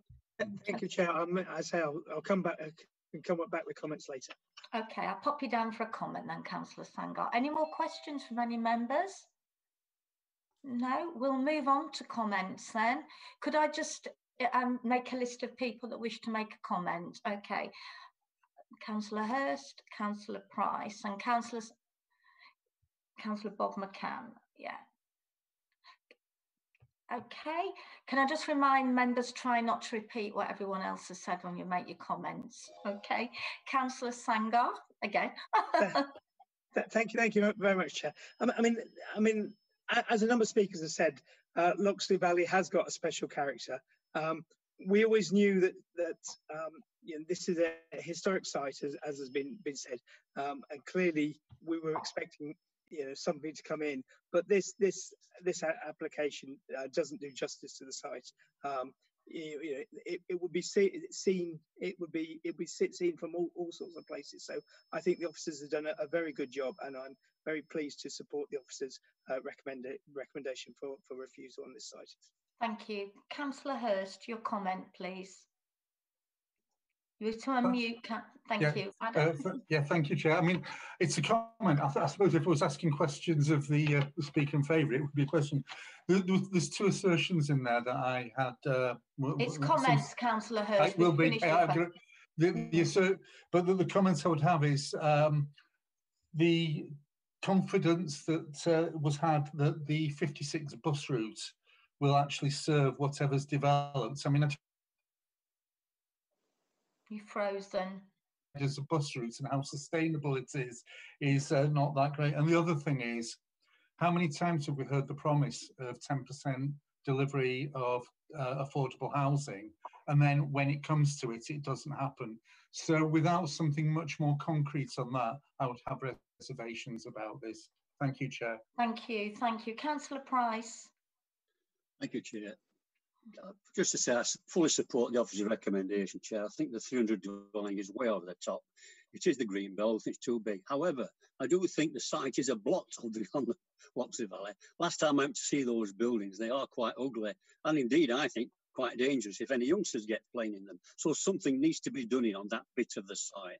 And I think sometime in the future, we will have to accept some housing on that site and getting rid of that blot. But at the moment, this is way over the top, and I think the officer's recommendation is spot on, Chair. Thank you. Thank you, thank you. Councillor Bob McCann. Thank you, Chair. Yeah, I'm always very wary of outline planning permissions of this size because inevitably what comes back in full planning permission sometimes bears very little resemblance to what we've actually agreed to. And given the sensitive nature of this area, I think if this had been a full planning permission, I might have a different view. But as it is, I fully support the officer's recommendation. Thank you. Any more comments from any members? No, I mean, I echo the comments that everyone's made, you know, and it's good to see that the officer report is so thorough, and I'd like to thank the officers for that, and it shows the commitment towards the green belt and working with the community. Right then, so the officer recommendation is to refuse. We will now go to the vote, and I won't forget you, Councillor Naz. Councillor Diane Hurst. For the officer recommendation. Yeah. Councillor Sangar? For the officer's recommendation. Councillor Hurst? Adam, to Councillor Hurst, Councillor Adam Hurst. Yeah, well, you see, you're always trying to shut up, aren't you? Right, no. Yeah. It's for the council, sorry, for the officer recommendation. Yeah. Councillor Law? For Chair. Yeah. Councillor Dams? For the officer's recommendation, Chair. Yeah. Councillor Garbett? For the officer's recommendation. Councillor Price? Again, for the officer's recommendation. Councillor McCann? For the officer recommendation. Councillor Naz? For Chair. Thank you. Councillor Rosalind Josephs? For the officer recommendation, Chair. Councillor Hogan? For the officer recommendation, Chair. I make that unanimous, Abby, are we correct? Okay, the application is, we go with the officer's recommendation to refuse. Thank you. Okay, so we're going to now go on to item 6D, and before this, Councillor Sangar is going to leave. Jay, if we could put Councillor Sangar into the waiting room. That sounds awful, doesn't it? We'll throw him out of the meeting. Okay, lovely. Okay, so item 6D is application number 20/01702/FUL. It's a full planning application, and the proposal is the application under section 73 to vary condition 10, that's the hours of use restriction on an outside seating imposed by application 19/01727 FUL, which was a change of use of a retail shop use class A1 to a micro pub use class A4, including a retractable awning to shop front and provision of a seating area to allow outside seating area to be used between 11:30 and 2100 hours any day for 12 months. Amended description. The location is DH Bower on Sons, 4 Brooklands Avenue, Sheffield S10 4GA, and it's on page 125 of your agenda. Okay, and the officer presenting is Dinah. If you could go ahead, Dinah, thank you. Thank you, Chair. I'm going to share the screen. Lovely. I'll let you make sure that we're... Yeah, that's fine. Okay, so I'll just bring up a site plan. This is the shopping area in the middle of Forward Village. And there's a plan of the site and a photograph. So this site comprises of a micro pub with forecourt seating located in the Forward shopping area. Condition 10 of their 2019 planning permission restricted use of the outdoor seating area to between 11:30 AM and 7 PM. Following amendments to this application, the applicant is now seeking to vary condition 10 to allow outdoor seating until 9 PM daily for a temporary period of 12 months. And 9 PM, it's worth noting that 9 PM is in line with the government's temporary coronavirus pavement cafe scheme. And that's all I'd like to say, Chair. I'll stop sharing. Lovely, thank you very much. Okay, we just have one speaker on this application and it's in support, and it's a James Eardley. I hope I pronounced that right. I'm not doing very well today, Pam. Okay, Jay, could you bring him in, please?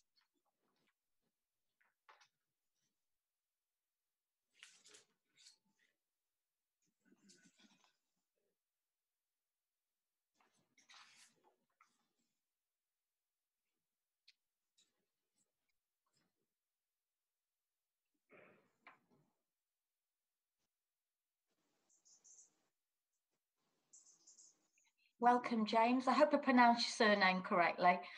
Probably. Right, there we go. I've been called worse. It's all right. No, I'm doing very well today. Okay, you have 5 minutes, James. Okay. Thank you very much. Nice to meet you all, ladies and gentlemen. Yeah, I just thought I'd just raise a couple of points that might be, you know, of additional interest to the application. So, the first point is about the numbers that can be seated outside. Obviously, COVID rules have changed recently to the new rule of 6, which in fairness makes it easier to manage numbers outside. Previously, members from 6 households could meet outside, so sort of managing and numbers, as long as they weren't in groups of bigger than 30, made it difficult. So the new COVID rules of the rule of 6 will make it easier to limit the numbers outside. Having said that, although that's not good for business, it also it sort of stresses the need for extended hours out there to so, you know, customers aren't trying to sort of concentrate into a smaller time frame. It would be, you know, be better for numbers if there was a larger time scale that they could use the outside area. I will moving on from that. If it was granted till 9 o'clock, then I'd ensure that last orders were at 8:30, so customers have enough time to drink up and be cleared from the site by the time it closes, the outside area closes. Just wanted to sort of mention the I might delay things, but the temporariness of this application. I'd sort of perhaps need to know more about it, because it's my understanding that I've already got temporarily granted due to the pavement license that I've got, the COVID pavement license, and according to the local government association, that potentially will be extended till September 2021. So I just sort of want to perhaps know a bit more, or just be confident that if it is granted on a temporary basis, I'm not going to be in the same position in 12 months' time, because it is quite stressful knowing, you know, being able to not plan the business accordingly. Because I mean, for example, we're recruiting at the moment for a new member of staff. If we are allowed to have some extra hours outside, then it's making that sort of area a bit more, you know, weatherproof, as installing some heaters, so customers don't just need to rely on the beer jackets to keep them warm. So yeah, it's just, you know, if it is a temporary basis reviewed in September next year, what constitutes a complaint, you know, and just, yeah, it'd be from my point of view, it'd be much better if it was a permanent thing. You know, it'd be a lot easier for you guys to reverse the decision, even if it was a permanent thing. But yeah, I just wanted to sort of find out a bit more about that. Quickly, I wanted to address some of the comments that arose in the objections. Just quickly go through. So we have been operating since lockdown ended for 10 weeks of what's been a fairly nice weather, you know, been fairly nice weather-wise for England, which has been all right.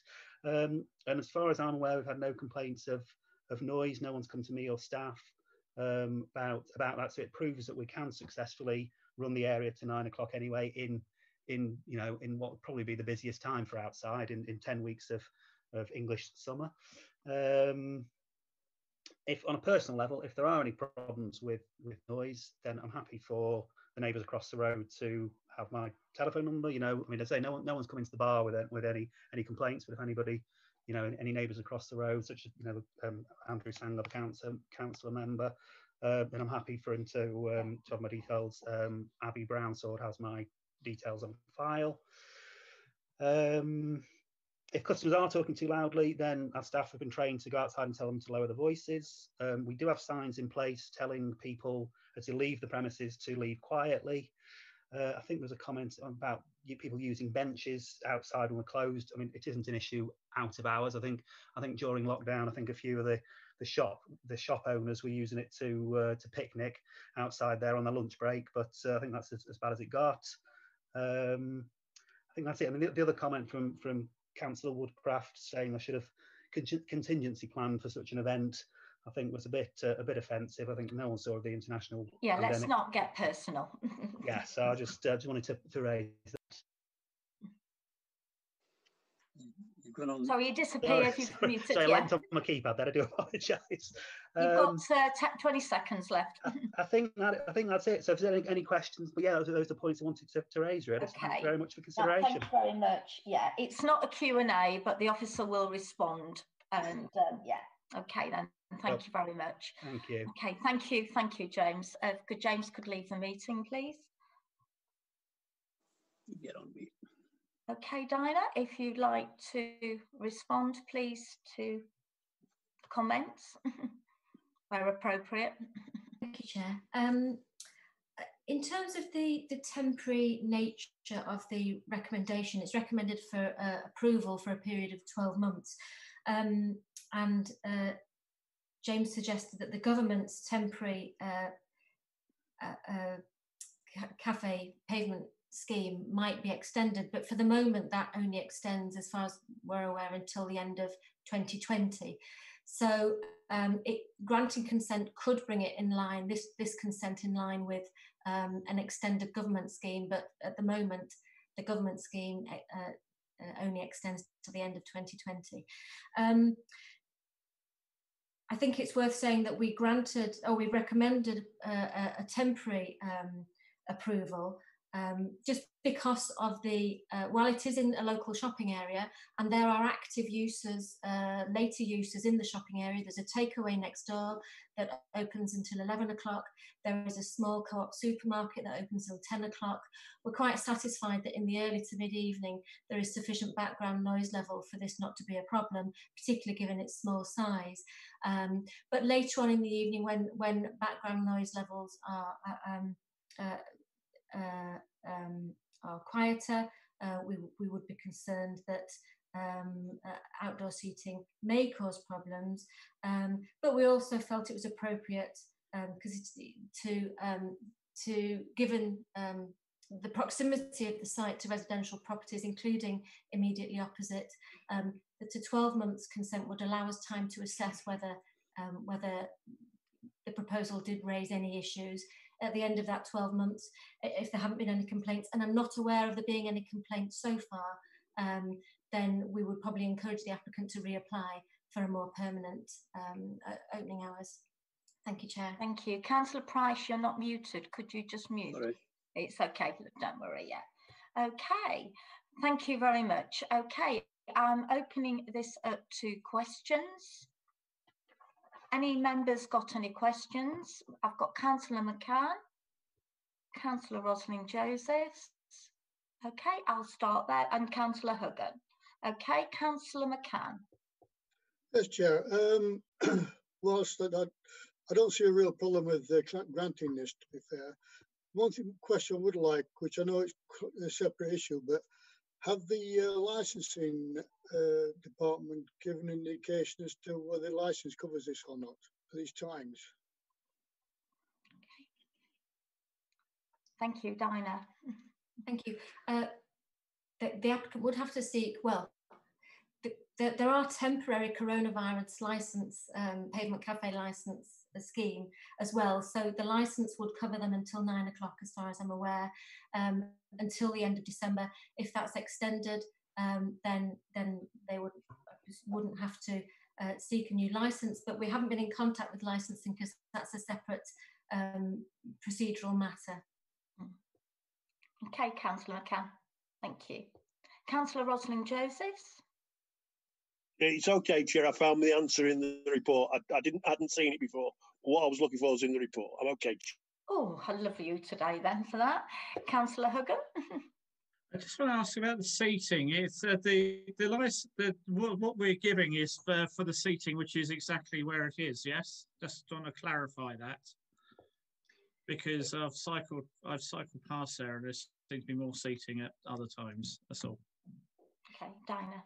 It's for use of the area rather than the actual seating arrangement. I believe most of the seating that's already there is in a fixed position, and then it would be up to the applicant to manage that or manage use of that in accordance with obviously social distancing restrictions. Okay, Councillor Hogan, you okay with that answer? Nothing. Okay, then. Any more questions from any members? Comments, then I'll move on to comments. Councillor Price, you can unmute Councillor Price then. Thank you, Chair. I don't see any problem at all with this, Chair. If it had been midnight, 11 o'clock, I could understand it, but 9 o'clock, that don't affect anybody. And there are a number of sites around the city having a similar sort of setup, especially as it's too close by retail units opened up much later. I see no problem at all, and I would have given enough a long-term licence, and I wish him all the very best, Chair, and good luck in the future. Thank you, and mute yourself. Can you mute yourself? Thank you, that's lovely. Councillor McCann. Yes, thank you, Chair. I have been involved in running pubs in the past, and they're a very difficult vehicle to steer these days, and particularly in this current climate. I think we need to support all small business as much as we possibly can. So we'll be supporting this one. Thank you, Chair. Thank you, Councillor McCann. Any more comments from any members? No? Okay. So we'll go to the vote. The proposal is to grant planning permission subjection to amended condition 10. All those that support the officer recommendation. So, okay, we'll go to the vote. Councillor Diane Hurst. For the officer recommendation, Chair. Thank you. Councillor, a minute. Councillor Adam Hurst. Yeah, for the officer recommendation, Chair. Councillor Alan Law. You're muted. He's not. He's unmuted. You are unmuted. For, Chair. Thank you. Councillor Tony Downs. For, Chair. Councillor Peter Garbett. For, Chair. Councillor Peter Price. For, Chair. Councillor Bob McCann. For, Chair. Councillor Zahira Naz. For, Chair. Councillor Chris Rosling-Joseph. For, Chair. And Councillor Tim Huggan. For, Chair. Okay, I think that's unanimous on 10, Abby, isn't it? Okay, support the officer recommendation. Proposed planning permission is granted. We need to bring Councillor Sangar back into the meeting. Would members like a comfort break now, or would they prefer one after the next item? Now, okay, so we'll take it. If you could bring, Councillor Sangar back in. Welcome back, Councillor Sangar. We are going to have a 10-minute comfort break before we move on to the next item. Okay, if everyone could take their videos off. And okay, lovely, brilliant.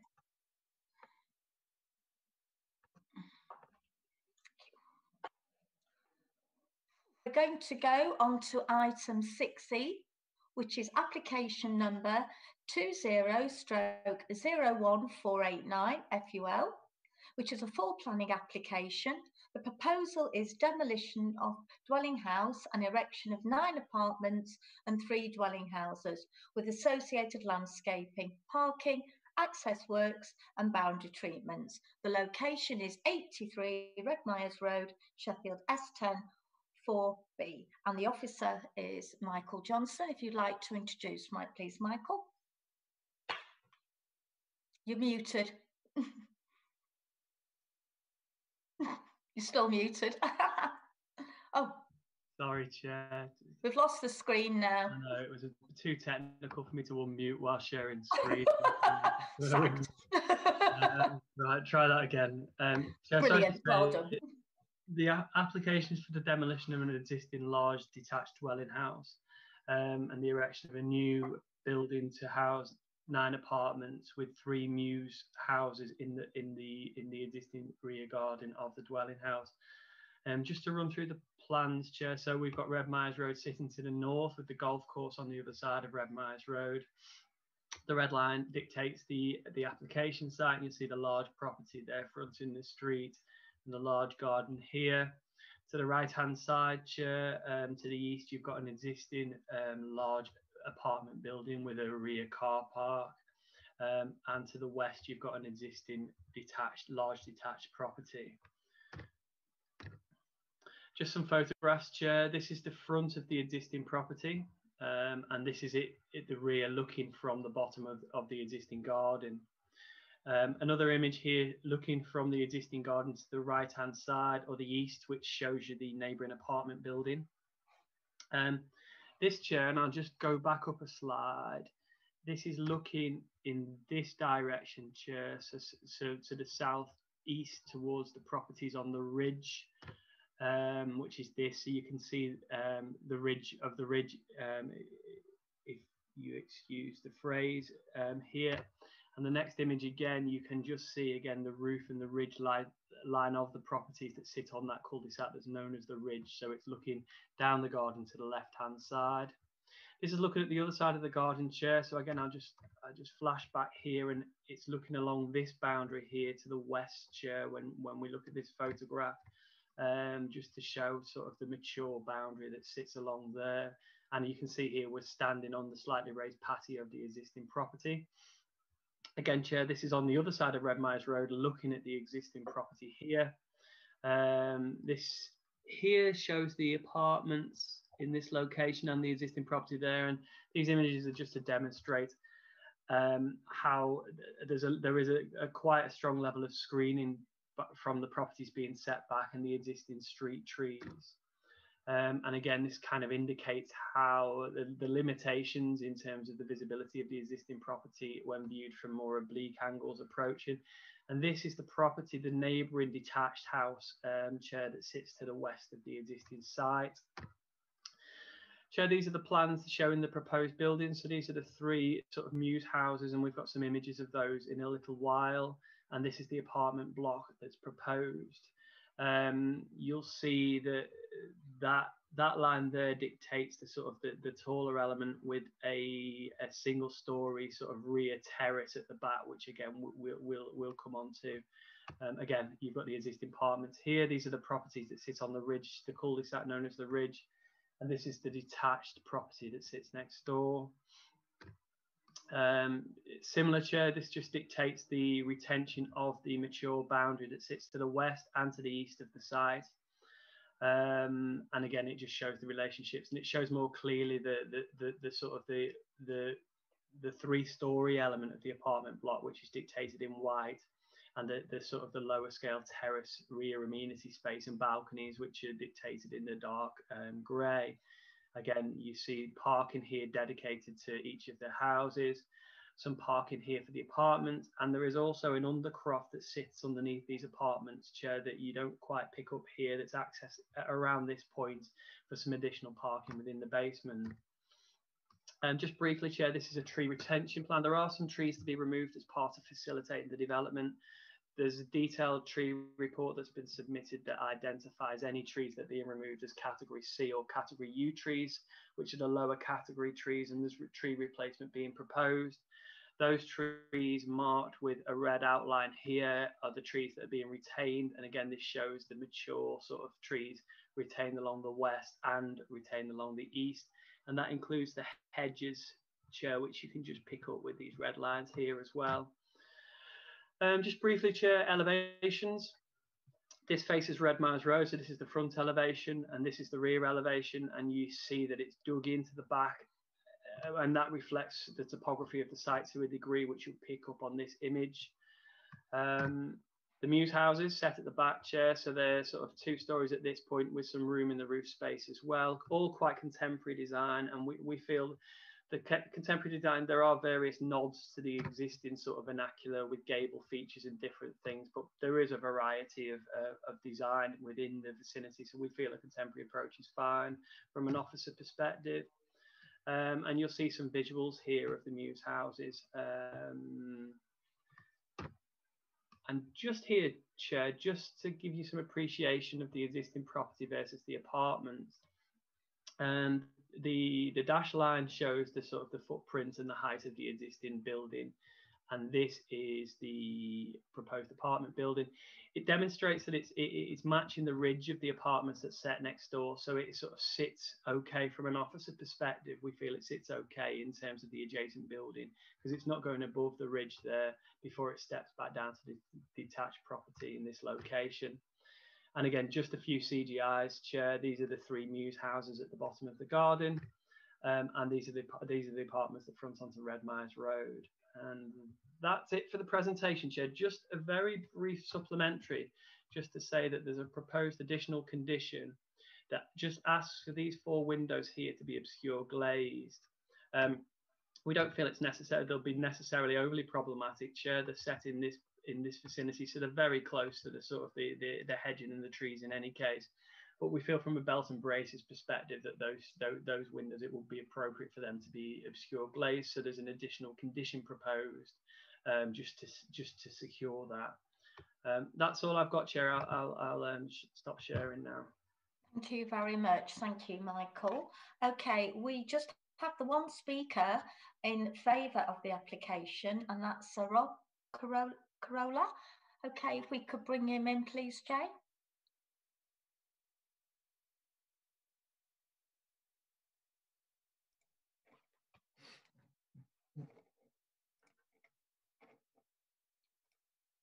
Welcome. Thank you, Chair. Thank you, that's better. We can only see top of your head then. Sorry Lovely. about the name. Oh, I'm having real trouble today, aren't I? I need to have English. I think I need to have some phonetics sent me beforehand. Lovely. If you want, you've got 5 minutes. Okay, thank you, Chair. Thank you, councillors. I'll keep this very brief. Thank you for the opportunity to appear in support of my client's application for the development now before you. My client is very excited by the prospect of bringing this development to the market and providing a high quality development, which will be liked by current and future residents of Sheffield. The development's been through many design iterations, even in advance of submission of the planning application. The pre-application process was very beneficial in agreeing principles and fine-tuning design details. And I thank the case officer for his input in regard of that. Turning to the scheme itself, we feel it is well thought through and that the result is a development which is of high quality. To reiterate the key attributes, the scheme will be built using high quality materials, ashlar stone, brick, powder coated aluminium windows, zinc cladding. The apartments are designed for modern living. They're highly efficient with high levels of insulation and renewable energy sources. Each apartment will have its own dedicated fast EV car charging point to future-proof the development. The apartments are light and spacious, and we've finished internally to very high specification. Each apartment has either its own private terrace, balcony or garden and provide good accessibility with undercroft parking and lift access. In terms of the Mews houses, these are of modern design, each having a front garden with private driveway for 2 cars and good sized south-facing rear gardens. Again, designed and built to be highly efficient, each getting an EV charging point, highly insulated and utilising renewable energy sources and technologies. And the scheme will be thoughtfully landscaped using appropriate materials and planting. There are additional benefits as well, which accrue from the development. These are providing new housing in this area of Sheffield, helping to meet part of Sheffield's wider housing need, providing accommodation which will be attractive to a wide sector of the housing market, helping to retain and potentially attract new residents to Sheffield, and increasing expenditure retention and receipt generation generally in Sheffield. Turning quickly to planning policy, the development we feel is policy compliant in that it is located in an area identified as being suitable for additional housing. It makes efficient use of land located within the Sheffield built-up area. Site density is appropriate to the scale of the site. The accommodation is in accord with internal space standards applicable. The site can be accessed and egressed safely and efficiently. The relationship of the buildings to adjacent dwellings and street scene is acceptable and appropriate, not resulting in any overshadowing, overlooking or privacy issues. The development does not raise any issues in relation to ecology, flood risk, contamination, or any other material consideration, and the scheme provides appropriate levels of private and public amenity space. In determining applications, councils must consider the requirements of the National Planning Policy Framework and the presumption in favour of sustainable development. This development constitutes sustainable development. Accordingly, paragraph 11 of the NPPF requires that, in terms of decision making, this means approving development proposals that accord with an up-to-date development plan without delay. Also, planning law requires that planning permission should be granted for development that is in accordance with the development plan unless other material considerations indicate otherwise. There are no issues which are so material such to require refusal of the application, and we consider it as a quality scheme, and it should be approved as per the officer recommendation. Thank you very much, Chair. Thank you very much. Thank you. Okay. Thank you, Jay. If you could, Rob could leave the meeting. Fine, Michael, I'll hand back over to you to respond to the speaker. Nothing to add, Chair. Lovely, thank you very much. I'll open this up to questions from the committee. Anyone wish to ask a question? I've got Councillor Sangar. Anyone else? Councillor Garbett. Just those two at the moment. Councillor Sangar, welcome back. Welcome. Thank you, Chair. So, yeah, one of the things residents wanted to ask was this issue about drainage, because we're at the top of the hill there, and the soil's quite thin over the rock. So are there any potential surface drainage problems on this site? Michael. Chair, our drainage technicians, I can't give you the detailed answer there. Our drainage technicians would look into that and take a sort of standard hierarchical approach to trying to deal with that. So they'd look at whether we can deal with it through sustainable measures such as soakways, but if not, then I think we'd have to look at sort of existing connections into Yorkshire Water's facilities. Okay, and the other thing is very much that this is, you know, two sets of buildings. It's the apartment block and then the mews houses, and the mews houses are classified as building on green field, and I got the impression from the report that that's pretty marginal in terms of core strategy policy CS24, in terms of do we need to build on that on those green fields, because this is not, because actually that part of this application is not a developed site. Yeah, in relation to the sort of the core strategy policy, the core strategy acknowledges that that across the sort of the planned period, Sheffield will need to develop on certain greenfield sites, which includes domestic gardens such as this. I think it identifies 12% of completions across that period of time. Sheffield have got approximately 6% at the moment, so there's quite a lot of headroom before we get to the core strategy limit.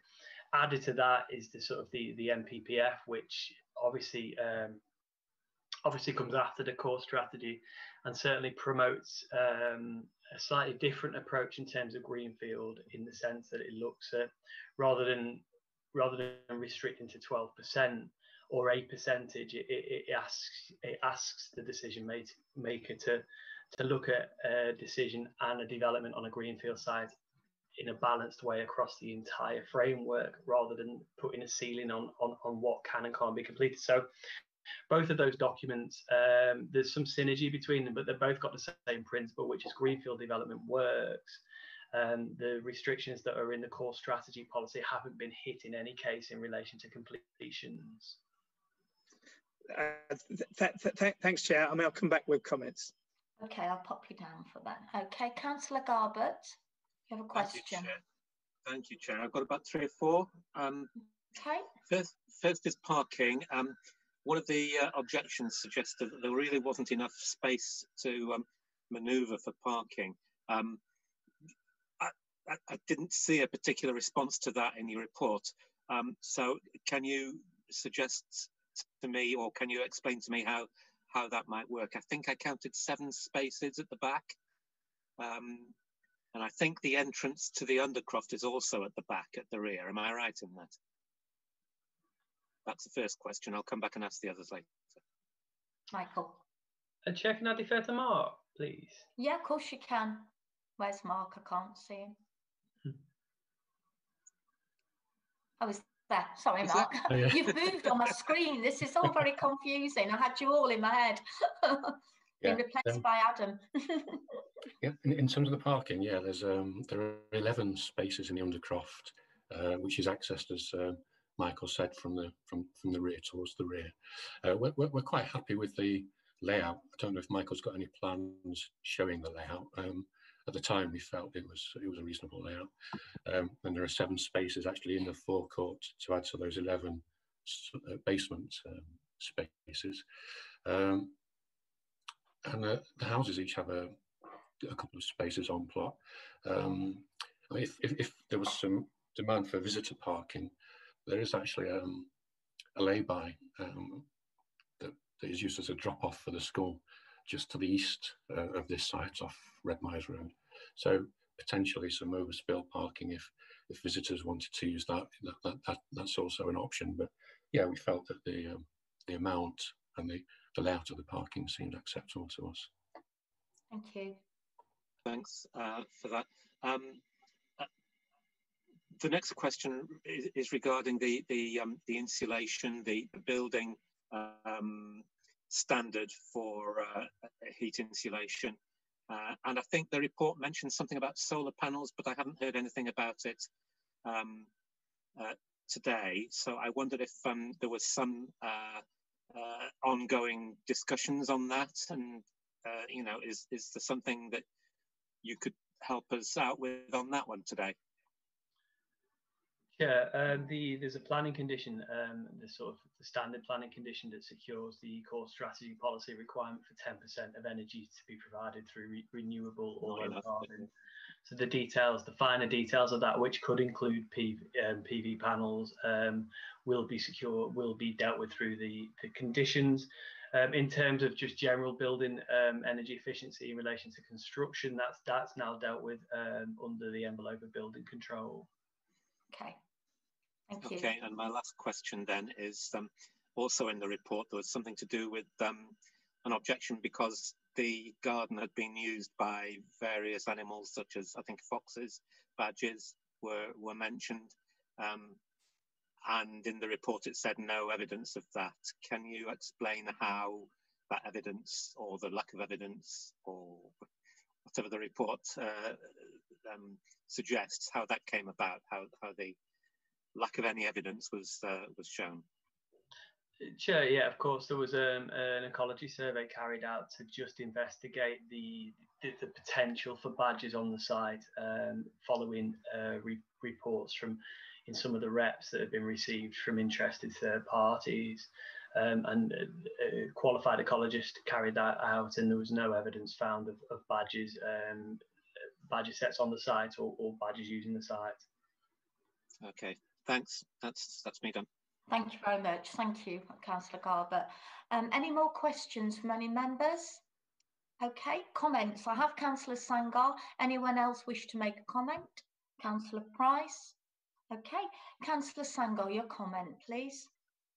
Thank you, Chair. And I've struggled with this one for some time, and I certainly welcome the additional condition. I think that's really helpful in terms of screening between this site and 85. It was fairly clear once it came in that the idea of removing a large dwelling of limited architectural merit and not part of it, and no clear street scene, and replacing it with a block of apartments is a sort of thing that we're going to need to do across Sheffield. So that was never really the challenge. The challenge was about the Muse homes and building on the green part of the garden. And I think I found the site visit very useful, because although I know the roads very well, until you actually go on the site and see the size of it and see that the developers have actually been quite modest in terms of the scale of the Muse house. And I think for all of that, on balance, I say I will be supporting the officer's recommendation. As I say, you know, we do need more houses in Sheffield, and we do need to build in the urban part of the city to protect our green belt. So thank you, Councillor Sangar. Yeah, Thank you. Councillor Price, your comment, please. Well, Councillor Sangar's still argument, so I can't see any single planning reason for turning it down, Chair. I think the fairly attractive building, so I'm going to support the officer recommendation. Lovely. Yeah, I must admit, I had some concerns, but when I went on the site visit and saw where the Muse House was, and I think I welcome the smaller size properties that are actually homes as well there, which is great for downsizing to stay in the area. So yeah, I think it's really, really impressive. Any more comments anyway? Okay, so the officer will go to, yeah, the officer recommendation is to grant conditionally. So we'll go to the vote. Okay, Councillor Diane Hurst. For, Chair. Thank you. Councillor Andrew Sangar. For, Chair. Councillor Adam Hurst. For, Chair. Councillor Alan Law. For, Chair. Councillor Tony Dance. For, Chair. Councillor Peter Garbett. For, Chair. Councillor Peter Price. For. Councillor Bob McCann. For, Chair. Councillor Zahira Naz. For, Chair. Councillor Chris Rosling Josephs. For, Chair. And Councillor Tim Huggan. For, Chair.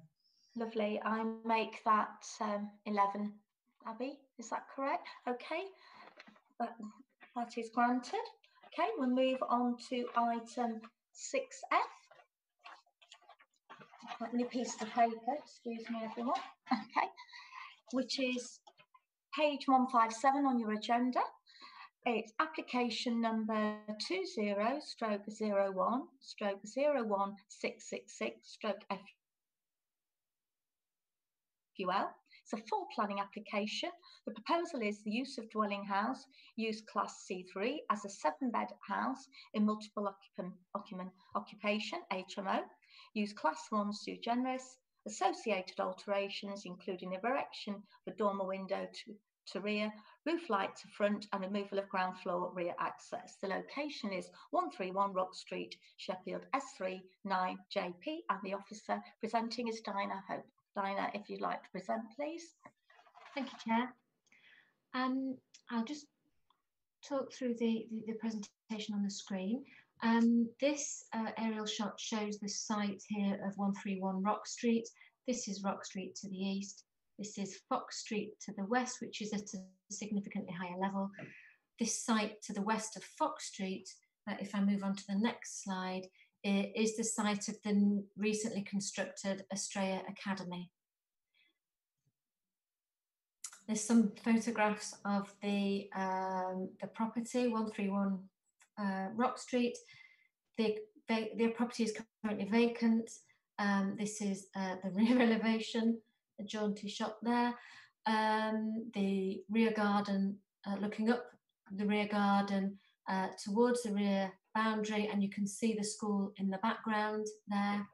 Again, another shot of the rear elevation. This is the front door. It's actually raised above the highway. Again, shots in and out of the rear garden, and shots of the rear side boundary and Fox Street from across the road. This is a site plan. Number 131 is a semi-detached property. As I said, it's elevated above Rock Street. It's below Fox Street. It's got a generous size rear garden, and the plan shows areas for bin storage and cycle storage, although there is a condition attached to the recommendation asking for full details of secure covered cycle parking. And this is the layout of the proposed HMO. There is storage in the basement. We have 3 bedrooms and 3 bathrooms at ground floor level. We have 2 bedrooms and a large kitchen dining room at first floor level, and then 2 additional bedrooms in the on the second floor. And then externally, the only alteration proposed is a rear dormer window. So I think it's worth just highlighting some key points from the officer report. and that is that the concentration of shared housing within 200 metres of this site is currently 4%, and that's well below the 20% threshold set by policy CS41 of the core strategy. And that the existing house can be used as a HMO for up to 6 people without planning permission. And officers consider that the impact of an additional bedroom to create a HMO for 7 people is unlikely to have a material impact or harm the living conditions of neighbours or the character of the area to a significant degree. And I'd just like to draw members' attention to the supplementary, which simply explains that a directive on the decision, the recommendation, directive number 3 for details of a vehicle crossing is not required. Thank you. Thank you, Dinah. We just have one speaker on this application and they are speaking in support of it, and it's an Andy pickup. If you could bring Andy in, please, Jay.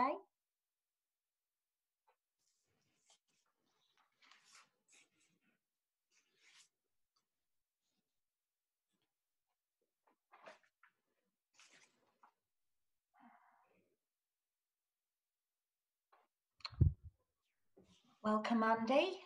Hi there, you okay? I am good, thank you. Thank you for asking. Good. Right, you have 5 minutes. Thank you, and hello everyone, and good afternoon. Thank you for the opportunity to speak today. First of all, I'd just like to point out that just with regards to this application, that we'd like to convert the property into a high-end 7-bedroom co-living HMO accommodation.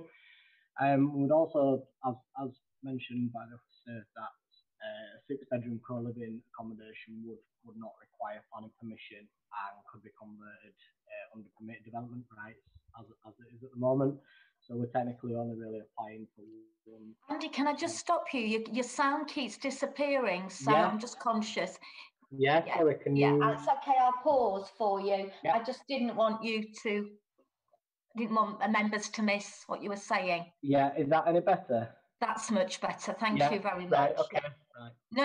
No problem. But if you want to just, backtrack a sentence. Yeah, I've got a fan on in the background. Can I turn that off? Is that? Yeah, of course you can, yeah. It's a bit warm, apparently.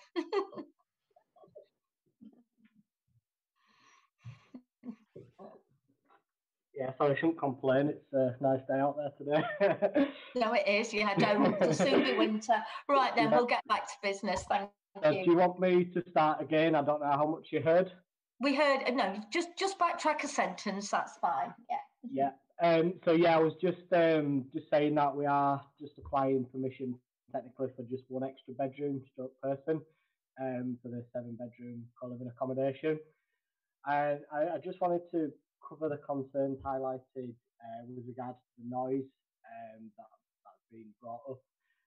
Our client has other properties very similar to this, and they use a very reputable letting agent, which have systems in place to manage issues and noise and any antisocial behaviour issues, and they will not be tolerated.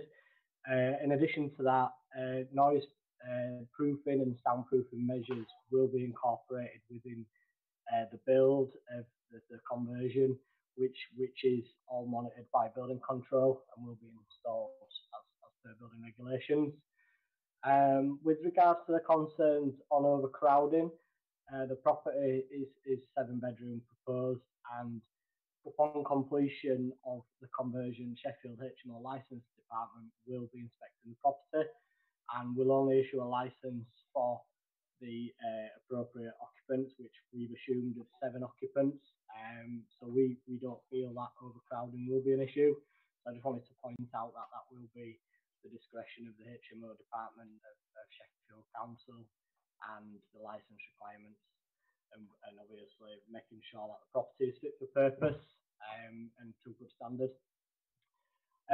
So yeah, with regards to building regulations, as I mentioned, will be upgraded to incorporate fire and soundproofing to make sure that all fire escape routes are covered and the fire regulations are met, along with soundproofing and energy performance of the property to ensure that it's any necessary upgrades to bring obviously the running running costs and the efficiency of the property. With regards to parking, the position of the property, as you've just shown, is very close to the city centre and is within walking distance. So public walking, public transport and cycling would be encouraged. So we've not got any formal car parking spaces. There is off-street parking, and with regards to the size of the property, if it was a family home, they would probably have more cars than this type of development anyway. Yeah, with regards to the dormer window, the dormer window is set within the roof line and is quite typical for the area, and there's a lot of dormer windows in the area that are very similar in design. But also just additional comments with regards to the number of occupants, as I mentioned above, will be dictated by licensing. But just given the property is already an existing 4-bedroom house, this could have potentially up to 8 family members living in the property anyway, so which is technically probably more than the proposal. So just to conclude, we do feel that this is a sustainable location for this type of living accommodation, and there is a large demand for this type of property and for the low cost modern living accommodation in and around the centre, and this being very close to the centre. And we feel the application should be approved as per the officer's recommendation for approval. So I would just like to thank you for that, Chair. Thank you very much. Thank you, Andy. Thank you. Jay, if we could remove Andy. Dinah, if you'd like to respond, please. I don't think I have anything to add to that, Chair. Thank you. Lovely. Okay, well, I will go to questions from members. Okay, just 1 second. I've got Councillor Price and Councillor McCann and Councillor Hurst. Wait, just 1 second. Right, okay, Peter. Yes. First of all, I'd like officers to justify this. This is a small house with 7 bedrooms. That's 14 people. No car parking space at all. Where else in the city would we agree approval with that sort of a option? No car parking. 14 people in a small house in one of the most deprived areas. I just don't understand the recommendation to accept this, Chair. Please justify it for me. Thank you, Chair. As Andy just explained previously, the HMO is for 7 people, and not only do they need planning permission for 7 people, they don't need planning permission for a HMO for 6, they do for 7, but they also need a Sheffield licence, HMO licence, and that will regulate the number of people that can live in the property. So it will be 7 people in what in accommodation over 4 floors. The property spreads over 4 floors. The basement will be used for storage and bedrooms over 3 floors. It has a good sized garden. It's in a sustainable location. And what officers have to consider is the material difference between a HMO for 6 people, which doesn't need planning permission, and a HMO for 7 people. And that's the key consideration as discussed in the report. And officers feel that the difference of 1 person is likely to have a material impact. But Chair, it's 7 bedrooms, not 7 people. And how do you stop 2 people going to a bedroom? Where do they cook and everything else? Because sorry, Chair, thank you. There are 7 bedrooms, but as I've said, the restriction of the planning consent is for 7 people. The licence would be for 7 people, and the property, as the speaker explained, will be managed. So they will have to manage it in accordance with their licence. Councillor Price. Okay. I'll comment later, Chair. Okay, I'll pop you down. Okay, lovely. Councillor McCann. Yeah, thank you, Chair. There's a mention of removal of the rear ground floor access. How does that comply with fire escape rules and things of that nature? Have we got any details on that? Yes, thank you, Chair. There's currently a rear door, which is from, as in a family house, it's from a communal room. That room would become a bedroom, but you can access the rear garden by leaving the front door and walking down the passageway a look down the side of the house. That provides access to the rear garden, and then from the rear garden you can exit out onto Fox Street, or you can obviously leave onto Rock Street. And I think it's worth mentioning that again, as the speaker said, this development will also need building regulations, so fire safety will be covered as part of that. And it being a ground floor, you'll be able to escape out the window in any case. Chair, can I come back on that? I mean, the thing is, effectively, you've essentially got one door access or escape route on that. And I can't see in a house of multiplication that is quite acceptable personally. And I mean, have the fire brigade had any input on this sort of discussion? No, I mean, as I said, as has been said previously, this is a good sized family house over 4 floors. It already has bedrooms in the roof. So, you know, people will have to escape from those bedrooms by using the one staircase. All ground floor windows can be classed as fire escapes. There is a door to the front which leads both to the front and the rear of the site. And again, the proposal will need building regulations approval, and that will also cover fire safety issues such as escape routes. Okay, I'll comment, Chair, later. Thank you, Councillor McCann. Councillor Adam Hurst. Thank you, Chair. There's a couple of things. One of them, I just want a little bit of clarification, because when Diana was going through the plans, I was trying to keep up with them, and I'm not very quick at reading plans. Can I just check, how there's 7 bedrooms, and did I see 3 bathrooms, or is there a bathroom and toilet basically for each bedroom? And am I right that the kitchen facilities are going to be shared? That's my first question.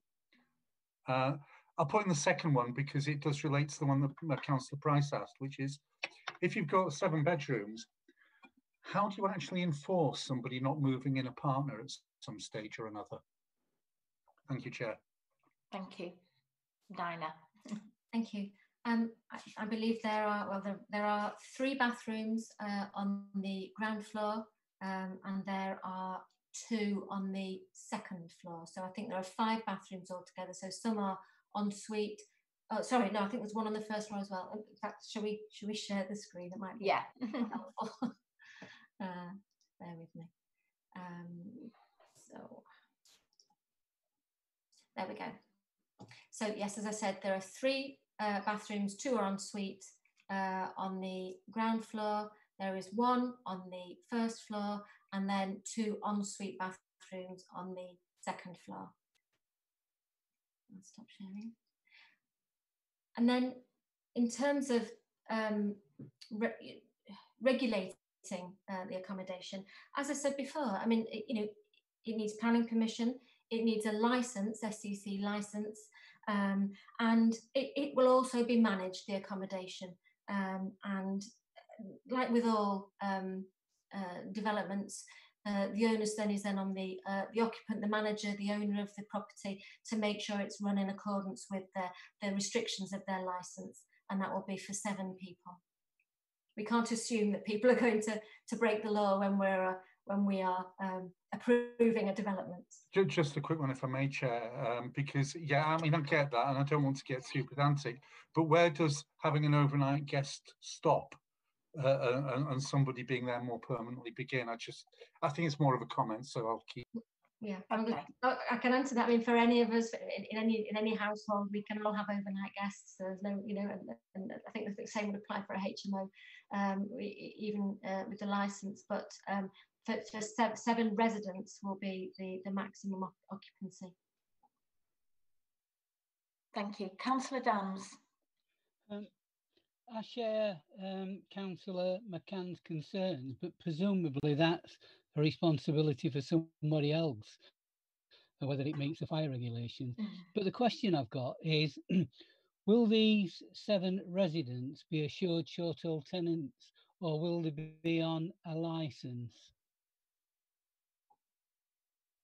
The definition of a HO doesn't describe the terms of the tenancy. So it's 7 people living together in a household, sharing with shared accommodation, and it's likely most HMO accommodation would probably give 6 months to yearly contracts, but there will be some variety in the types, depending on the management in this case, in the type of arrangement for this property. I'd still like to know whether it's a tenancy or a license, being as we're making, which I agree, I'm not against this project, but I'd just like to know if it's a license or a tenancy, because it does make a difference in how the property can be managed. They will need an SCC license. They will need a Sheffield City Council HMO license. Sorry, Chair. I know Adam don't want to be pedantic, but I'll be pedantic. It's not the license for the building; it's the license to occupy that a tenant would sign rather than an assured short-term tenancy. And that falls outside the realms of the planning legislation, I'm afraid. Well, I just wondered if the person that reported could just answer that question. It's not confidential at all. Is that something that would be covered with the No. when the HMA is granted? No. Or not? No, it's okay. I'm asking. Yeah, let me just ask Dinah. Yeah, sorry, Patricia. Trish might be able to come in on that point. Yeah, Trish, could you answer that for us, please? Thank you, Chair. Through you. Any HMO, what's before members at the moment is the principle of the change of use. That's a land use, so the considerations have to be planning related. There are other regimes who have responsibility for the management of the house. So the licensing regime will cover safety, size of rooms and the number of occupants. It's my understanding that the sanction is a criminal sanction for breach of licence condition, for running a HMO without licence, which is an unlimited fine. So it's quite a serious, it's taken quite seriously in the legislation. And the arrangement between how it's let to tenants is not a planning consideration, and I hope that assists members. Thank you. I'll accept that, Chair, but it's just something I would have liked to have known. Yeah, thank you. Councillor Diane Hurst, you indicated you wanted to ask a question. Thank you, Chair. It's following on from what Councillor Tony James has said. It does make a difference in the community concerns about nuisance use of the property. If there's a secure tenancy agreement, it's a much longer legal process to remove a tenant from the property with a very high standard of proof. If it's a license to use and occupy, the standard of proof is much lower and it's much easier to remove people. Can I ask, is it possible for this committee to make a recommendation with regards to how the property is managed with the use of licenses rather than tenancy agreements? I will pass that on to Trish, please, if you could respond to that. The short answer is no, Chair. Any restrictions have to be related to the application. There have to be planning reasons, and there'd be no. It's outside the scope of planning to determine on the basis of what arrangements people have to rent, buy, or etc. properties. It's not a concern for members. Members need to consider the land use in line with the policy and any material considerations. That's not a material consideration. The licensing regime manages and dictates the conditions under which the house is let, and again, that's outside planning. I hope that assists. Yeah, it's not always what you might want to hear, but I think you've been quite clear. Any more questions? I have a question, if I can take Chair's liberty. If this was a house of, with 6, could they then let the properties to people as couples, or would that still be just single if it was just 6 bedrooms? A HMO for 6 people is permitted development, but you still have to fall within the definition of a HMO for 6 people. Right, okay, that's fine, thank you. Right, we have comments. Any more questions, just to make sure? Yeah, we have comments. I have Councillor Price, Councillor McCann and Councillor Adamhurst. Do I have anybody else who wishes to make a comment? You don't want to make a comment, Councillor Hurst? Okay, okay. Oh, yes. Councillor... Sorry? No, it's okay. Councillor Peter Price, you have a comment.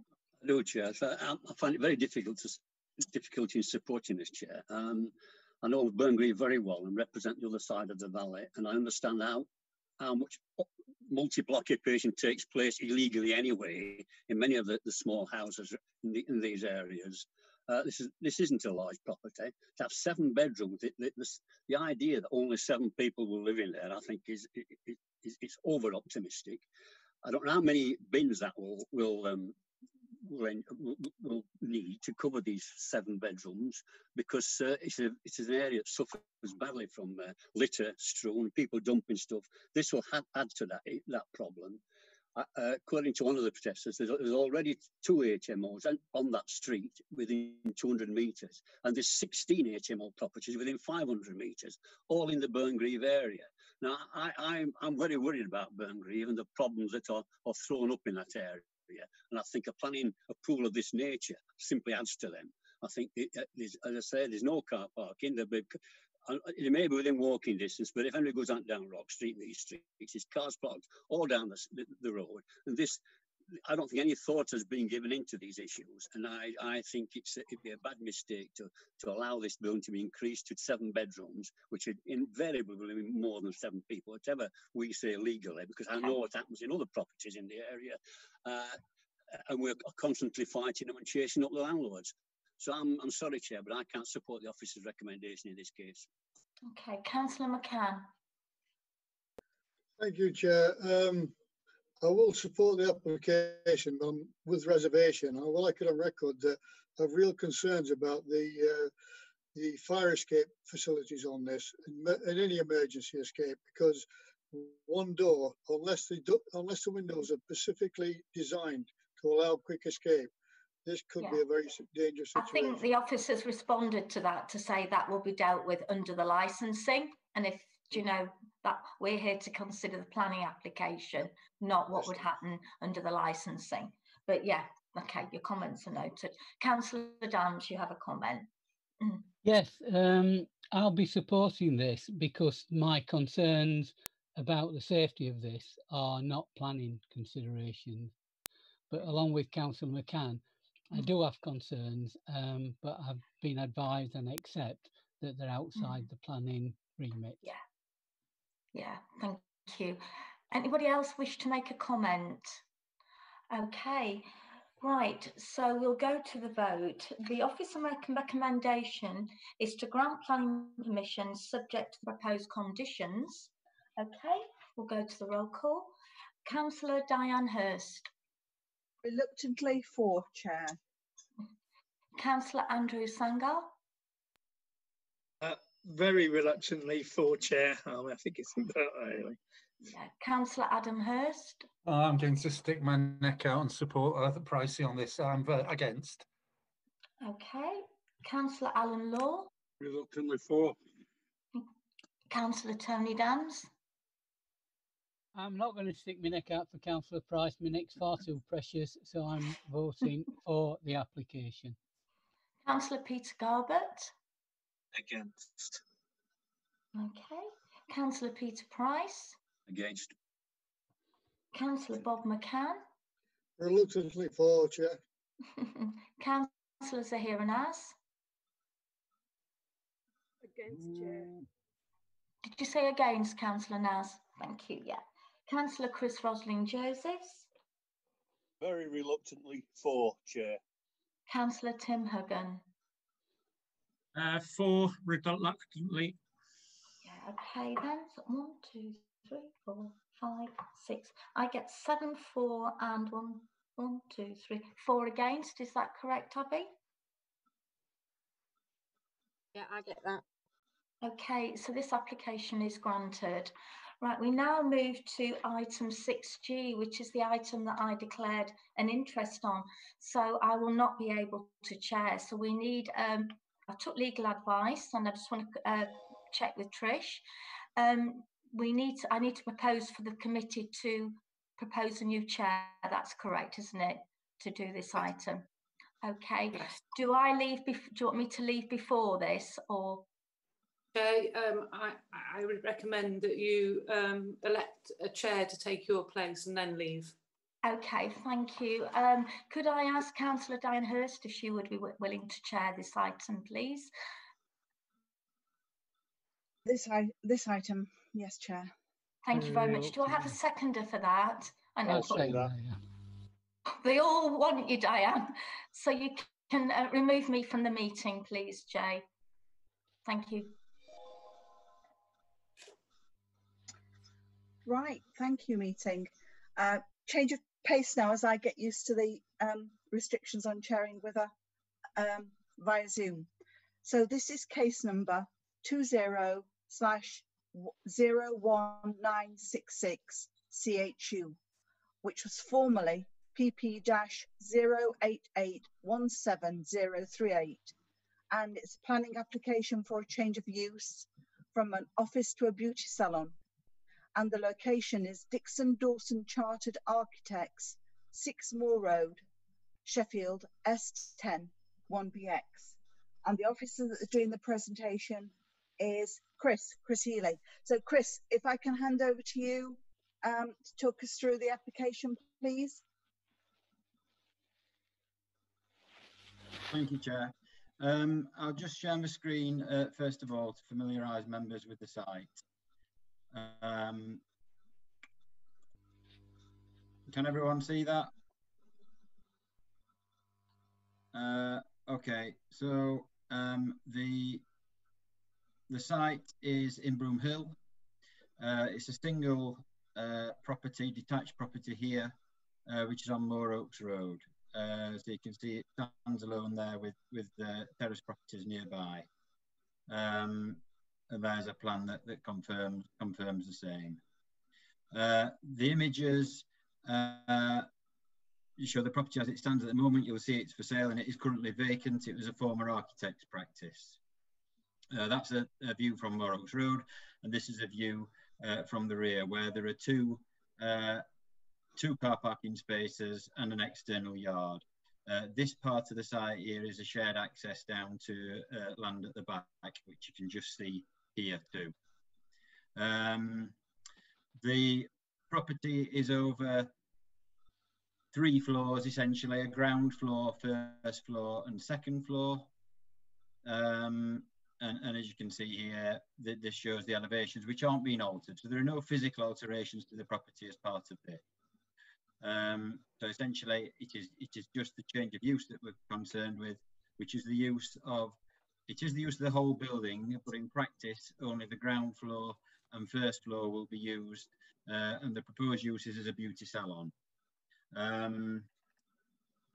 So if I just return to just to give you to leave that there so you know the site. This is Broomhill. The Broomhill Centre is in this direction, and the Goodwin Sports Facility here. So it's, as I say, former architect's practice. The uses, proposed use is a beauty salon. It's within a housing area in the UDP and within the Crooks Valley character area in the BBEST neighbourhood plan, which has undergone its consultation period, so has some limited weight where its policies align with the NPPF. It's also in the Broomhill Conservation Area, but as I say, there are no proposed alterations to the exterior of the building. The proposed opening hours are 10 o'clock till 6 o'clock, Monday to Saturday. And despite what it says in the original report, there is no Sunday, in the conditions, there is no Sunday opening, and I'll address that point when we get to the supplementary. There are objections, a number of objections, around 16 in total, as set out in the report, and I've also got 1 or 2 to address in the supplementary as well. We're supporting the application because we don't feel the use is intrinsically noisy. It's not of a level that will generate the amount of movement and turnover of custom that would result in a significant parking problem. And there are no external alterations to harm the character of the conservation area. It's supported in policy terms. There's no loss of residential use within the area. It's replacing a previous architect's practice. So overall, our recommendation is to support. If I can just draw members' attention to item 4 on the supplementary agenda, Chair, supplementary information. I just need to refer to another screen to see this. So the first point that we raised there is a clarification around the car parking issues that are flagged up in the report. There was an error in the report in describing doctors and dentists as being a class D2 use. And then there was a subsequent explanation of what kind of levels of parking that would require. That was an error. So the purpose of this is to say to not consider that. There are no specific guidelines referring to the proposed use in the council's car parking guidelines. It's a sui generis use. There are no specific guidelines of 1 space per number of square meters or whatever. And there is also no reference to doctors and dentist uses. And the reason we're referring to those uses is that this particular salon operates in a way that is similar in terms of appointment-based activities and quite lengthy processes. So it's not a quick turnover. Car parking guidelines in the UDP refer to 1 space per medical practitioner on duty at the busiest time. And the applicant indicates there'll be 2 practitioners at any one time. There are 4 treatment rooms within the facility, so there is the potential for that to expand, although we understand that the treatment rooms will, the practitioners will flip between the rooms, as you might often do with something like a physiotherapy use, for example. So the long and short of that is that we don't feel that the conclusions of the highways element of the report are any different to what they were before we acknowledge this error, Chair. So we still feel that the likely potential generation of a maximum of 5 visitors, 5 car parking spaces being in demand at any one time is such that we don't feel it's a concern in this area. There is permit parking, which ties in the hours of operation of that tie in with the hours of use. And actually the length of some of the appointments would preclude anyone from using those anyway. So they're more than likely to find, customers are more than likely to find parking elsewhere where it's not restricted, or seek alternative modes of transport. There are 16 representations in total, which is a clarification on that point, and an additional representation from the Broomhill and Sharravale Green Party. The comments raised by the Green Party are very similar to those elsewhere within the report, but are set out within the supplementary for clarification. So it's around things like noise, traffic, car parking, and the use being detached from the retail area. Condition 4 is amended to confirm that there is no Sunday opening, Chair. And then there is an additional condition, which is the intention of that is to protect neighbouring residents from any external plant that might be fitted for things like air conditioning, cooling, or other forms of internal facilities that require an external vent. And that's quite a standard condition for this kind of activity. So the recommendation stays the same, Chair, which is to support the application. And I've got nothing further to add after that. Okay, thank you for that, Chris. Abby, have it got any speakers against this application? I've checked, there's no speakers for this application. There are no speakers at all for this application? Yeah. Okay. In that case, I'll move to members' questions. Are any members? Right, first of all, I've got Councillor McCann, I've got Councillor Tim Huggan. So, Councillor McCann. Thank you, Chair. On the access element of it, it says quite clearly that it's not accessible by people with disabilities. And this obviously, in my opinion, flies directly in the face of the disability legislation. So how can we support this application? Chris, would you like to come in here? Yes, Chair. The report does address that. Well, addresses the points of access, and it might be worth me sharing the screen again if members prefer. But there is a considerable level difference between the footpath in the highway and the main access to the property. Well, the only access to the property for customers. And the level difference is so significant that it's not feasible to achieve what would be a compliant ramp, for instance, with the appropriate gradients. It's just the space in front of the site doesn't allow for it. So what we've asked for within one of the conditions that's enclosed within the report is details to be submitted of measures that will aid customers with difficulty in accessing the property. Now that might include something like handrails, for instance, because there is a stepped access. There is in the order of 6 or 7 steps up to the might be quite that many, but it's around 6 steps up to the front door. So it's likely that the result of that will be some form of either assisted entrance or handrail provision or something similar.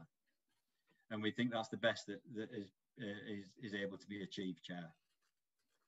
Thank you. Right, Chair. No, Bob, I mean, do you want to come back? Yeah, the point is, I mean, that's fine if someone's has got some sort of ability to walk, but if you're a wheelchair user, that means that's a public access that's not possible. And it's going to be a public building for use for public, and disability legislation is quite clear that we should be able to access, or disabled people should be able to access. So I'm afraid I won't be supporting this one, Chair.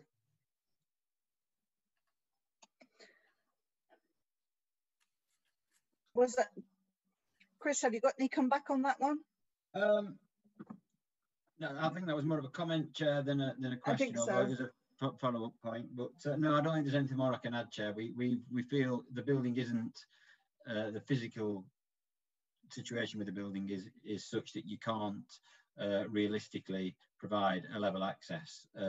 So the condition requires that they do the best they can. Okay. Thank you. Councillor Huggan, you had a question? Yeah, Councillor McCann's asked one of the questions, which is about disability access, which I was going to ask about because I was sort of concerned about that. The second thing is there a difference in class between, is it a medical practice or a beauty salon, or are they fall in the same class, just as a question? Chair, things have been thrown up in the air a little recently with the change in the use classes order on the 1st of September. What's been applied for is a beauty salon, and a beauty salon is a sui generis use. The medical and health facilities are, well, sorry, the first point is we have to determine any applications that are still live with us in accordance with the regulations as they stood at the time that they were made. We're dealing with the application that was obviously submitted pre 1st of September and taking that to its conclusion. This application was described and is described as a beauty salon, and it's sui generis in any event. The new Class E, which you may be referring to, which came into force in the 1st of September, refers to health and medical facilities. Now, there is oodles of case law that deals with what use class beauty related uses are, because a lot of them do cross over into health and medical areas.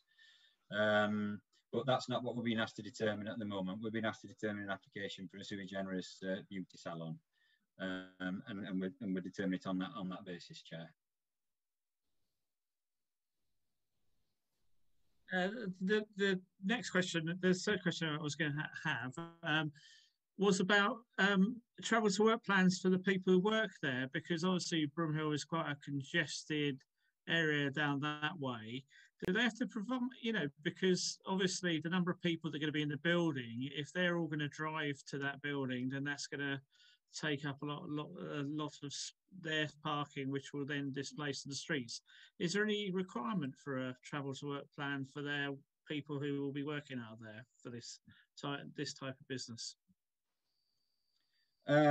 Chair, there isn't for this scale of development. There's a very small number of practitioners and a small number of staff members that will be employed, and their working hours would fall into the realms of the permit parking scheme in any event.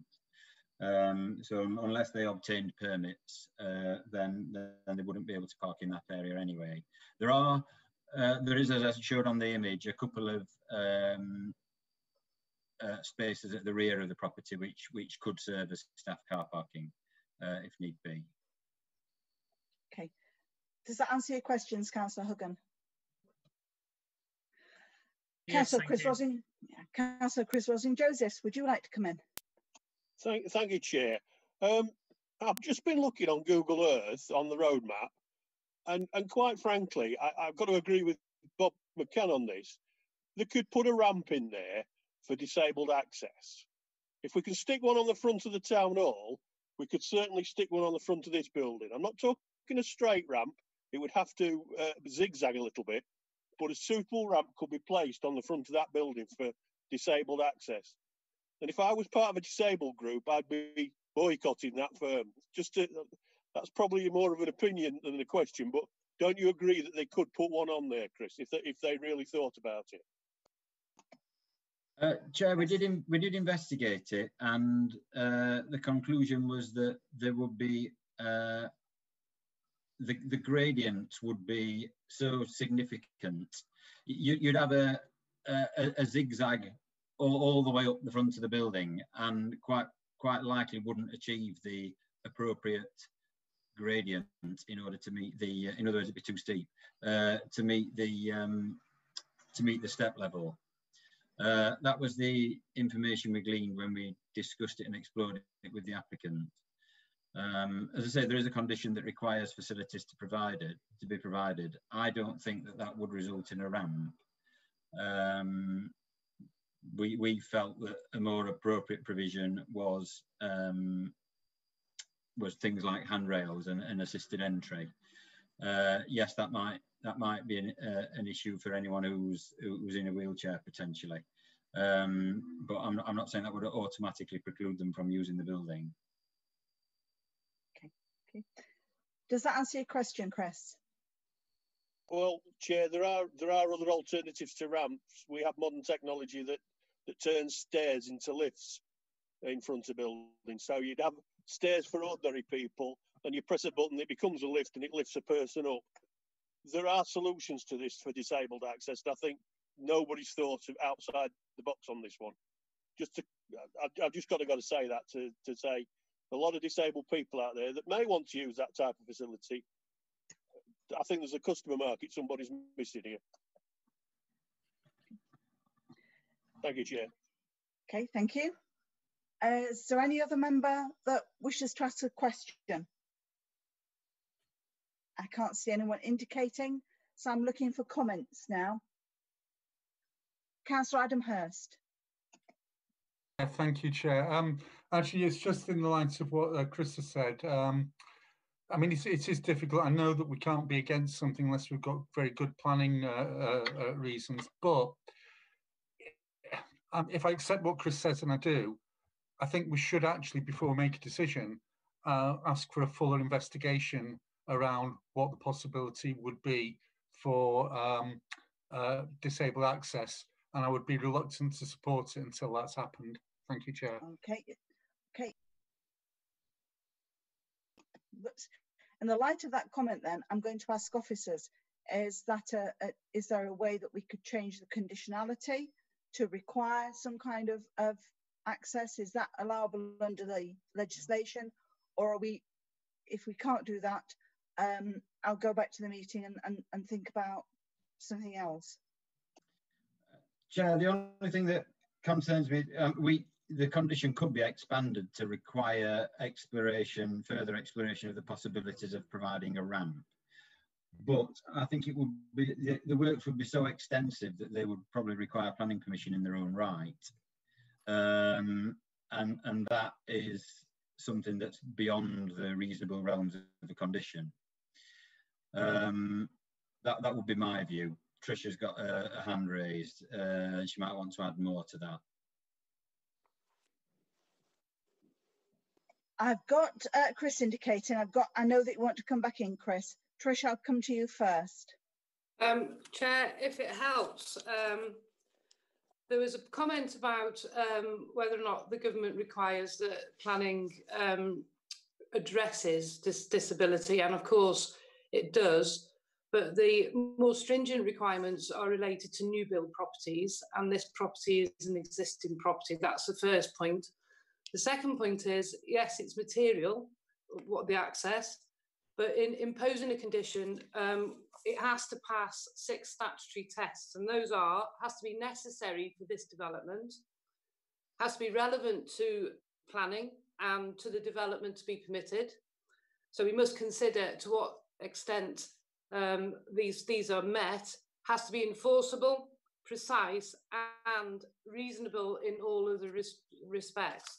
So requiring something that may require planning permission may not meet the necessary or the reasonable test. That's a matter for members to decide.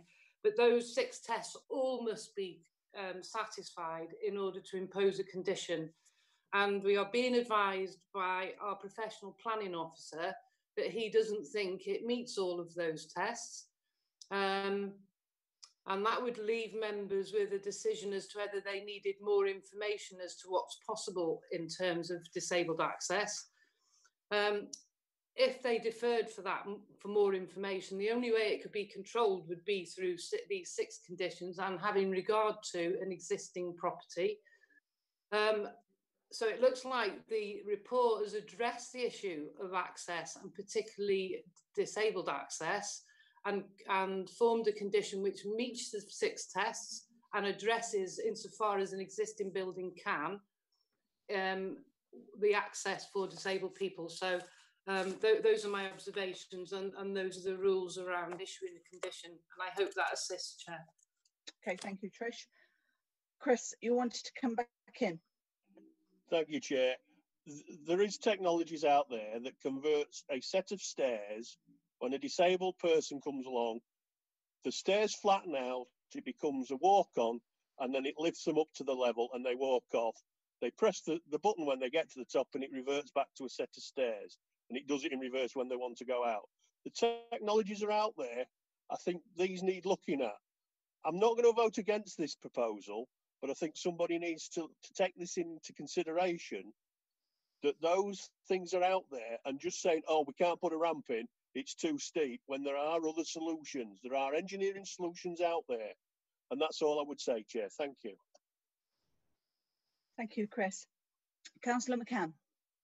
Yeah, thank you, Chair. I'm agreeing with Chris on this. There are solutions out there and these should be applied.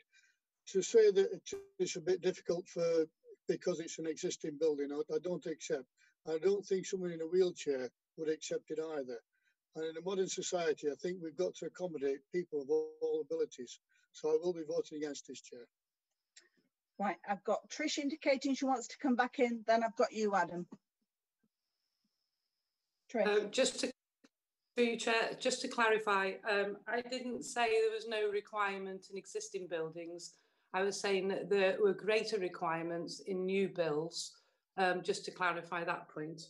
And secondly, it's available to members to discuss with the planning officer a suitable condition which addresses their concerns and meets the 6 tests. And that may be, it's not for me to say, but for example, the requirement for a scheme in relation to the disabled access to be agreed as a condition. But it will be for the planning officer to decide, knowing the site better and the planning policy. So hopefully that helps too, Chair. Thank you. Adam, you wanted to come with a comment?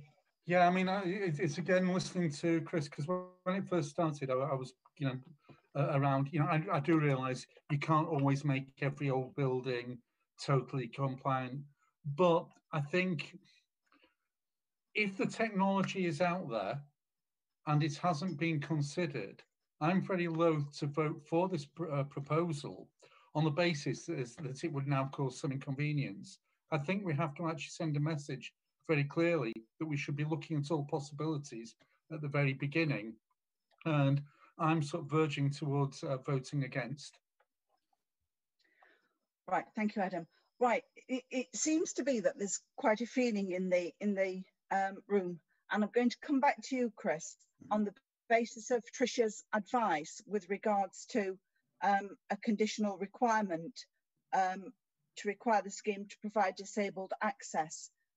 Is there some way we can strengthen the wording that would satisfy the feeling in the meeting? Well, I was just going to, one or two other comments there. I just wasn't sure that members were fully aware of the condition that is as drafted. So it's condition number 3 within the report. So it says, before the building is brought into use, full details of suitable inclusive access improvements and facilities for disabled people to enter the building shall have been submitted to and approved, etc. So to a large extent, Chair, I think the condition's already there. It doesn't say exactly how far they have to go in pursuing that. And I'm not sure it can really dictate to them something that we're not certain is possible, because as Trish said, ultimately it's about sort of reasonableness and proportionality as well. And this is a difficult area because you start to kind of risk alienating any one person. But it is a very small facility, and the level of work that would be required to make significant improvements, be that a ramp or a hoist or something of that nature, my own view is that they would be disproportionate to the level of activity that is likely to be generated by the use, because of the barrier that exists, which is the level difference as it stands at the moment. There's also it's a separate matter that we would consider in any event, but the site is within the conservation area, and the more physical alterations that take place to the building, that then does start to raise that question as well. So we thought that the version we have at the moment, which is requiring improvements and facilities to enable people to enter, was a reasonable balance, Chair. That's all I wanted to say. Okay, thank you. Michael, you indicated that you wanted to make a contribution. Chair, thank you. Just a suggestion, really. I think, I mean, not to add to what Chris has said in terms of proportionality in relation to the application, but clearly there's a will, not just from members, but from officers as well, because we have explored this as part of the application to see a ramp introduced. And I wonder whether a sort of a compromise is an appropriately worded directive to add to any notice if members supported the officer recommendation. That encourage the applicant to look further into the options of a ramp moving forward, whether that does or doesn't require planning permission or isn't practical, but that encouragement for the applicant to actually explore that, and for them to be clear that actually it's something that members wish to see. Okay, thank you, Michael. Councillor Garbutt, you wanted to come in. Thank you, Chair. That would be really good. But what I've what I'd want to do was for that to come back once it's been considered, come back to planning committee once that's been considered, in order for us to make a judgment on whether or not it's acceptable at that point. I think my point of view on this is that a lot of people have been saying it's too much to ask. But we're talking about people who routinely meet these barriers and can't get over them because people have said it's too difficult to do. And I know, you know, it's an old building and it wasn't built with disabled people in mind, but this is something that routinely happens for disabled people. And I think, you know, we have to think about, it's a human rights issue, let's face it. And I'm very concerned. So I think Michael's suggestion is good.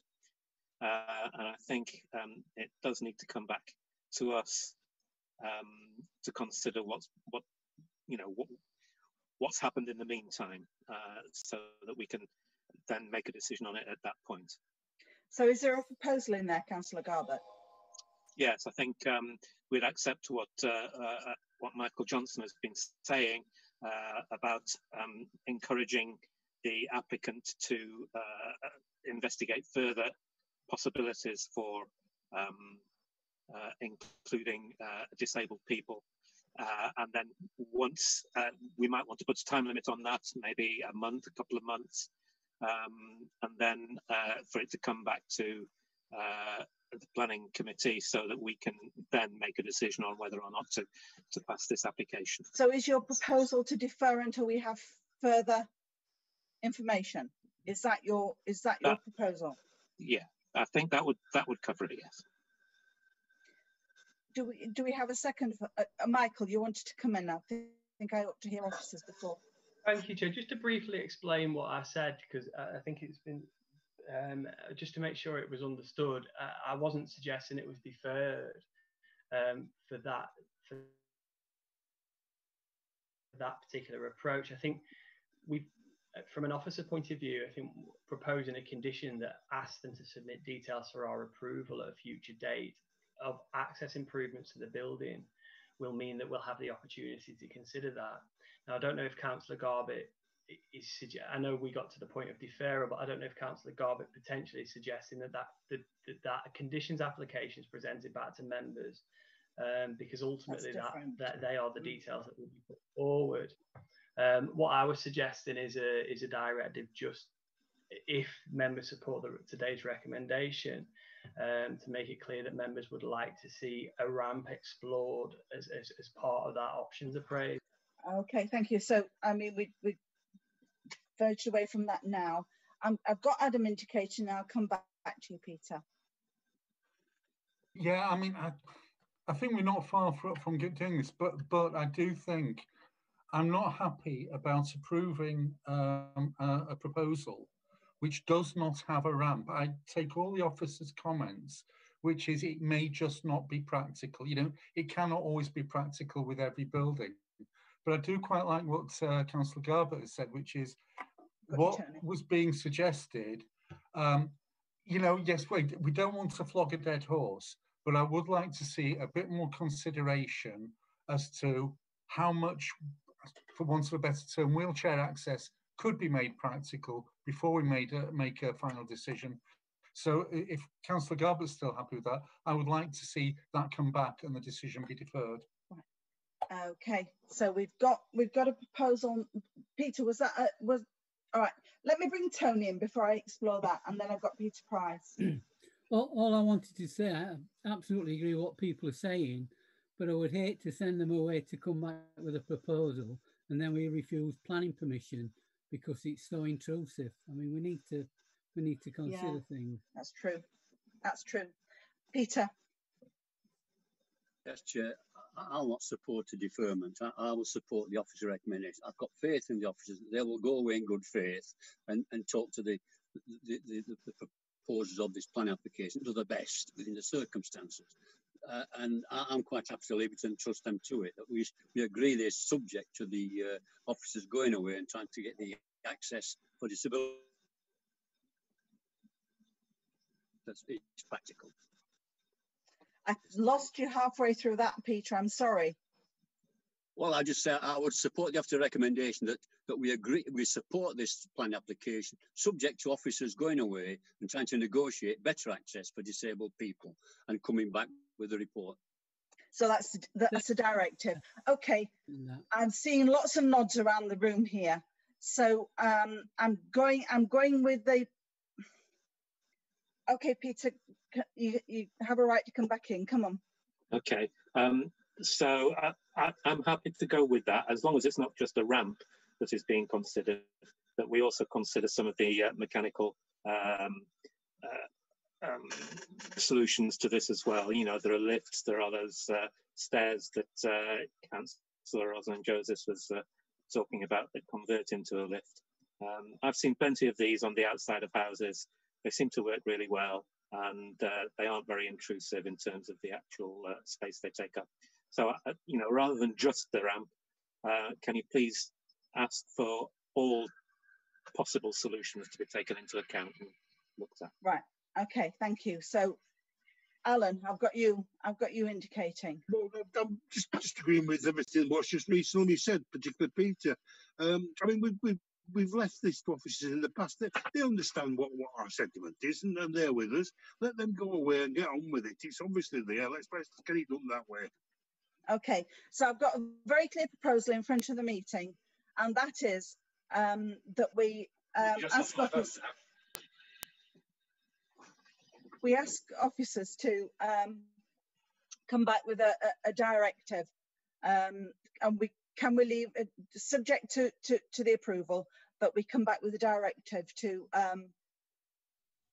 yeah, Trish, you come in and help me out here, because with the wording. Approve the planning application. Yeah. Subject. I think what I know you've got a proposal to defer, but it's not been seconded. So at this point, before it's seconded, I'll just point out that all of the objections to the granting of planning permission that have been mentioned relate to the type of access for disabled persons to the premises. And the planning officer has addressed that with a condition that requires information and a scheme in effect to be submitted to and approved by the council in writing. And Michael Johnson has added to that an informative directive to direct the applicant to consider the wider possibilities for addressing that issue. So it seems to me that the matters that have been raised have been addressed in fact by condition, and members in making a decision should consider conditions to overcome objections. And the planning officer advised that does that because it defers the details until it's submitted. So over to you, Chair. You can either take the vote or take the seconder for the deferral. Right. Thank you. I can see the deferral has got no grounds now. Okay. Over to you, Chair. Okay. Thank you, Trish. Right, Peter, are you happy to accept that the direction added to the condition will strengthen the demands that we're making? Yeah, I don't mind that, Chair. As long as we agree approval, and then officers can get what they want really with a directive to go to all options. Okay, the thank you, Peter. I will also accept Peter that. Garbutt, you'll accept Yes. that. Okay, then in that case, we're going to the vote on the application, and the vote with the understanding that should it be accepted, we'll ask officers to come up with a wording for a directive that will be strengthen the condition that will be agreed with the chairs. So the officer's report is to agree conditionally for the reasons set out below in the report. And I'm going to come to people as they were originally when I wrote your names down in the when we appeared before the break on the screen. So first of all, I'm coming to Councillor Sanger. For the officer's recommendation. Thank you. Councillor Adam Hurst. Adam, you're on mute. It's just the same. I'm for the officer's recommendation with the caveats that have just been discussed and agreed. Thank you. Councillor Law. For the officer recommendation. Thank you, Alan. Councillor Tony Dams. For the officer's recommendation. Thank you. Councillor Peter Garbett. For, Chair. Thank you. Councillor McCann. Against, Chair. Councillor Tim Huggan. For the recommendation. Thank you. Councillor Zahira Naz. For, Chair. Thank you. Councillor Peter Price. For the officer recommendation, Chair. Thank you. And Councillor Chris R.J. For the recommendation, Chair. Thank you, Chair. Thank you. Abby, what's that by your calculations?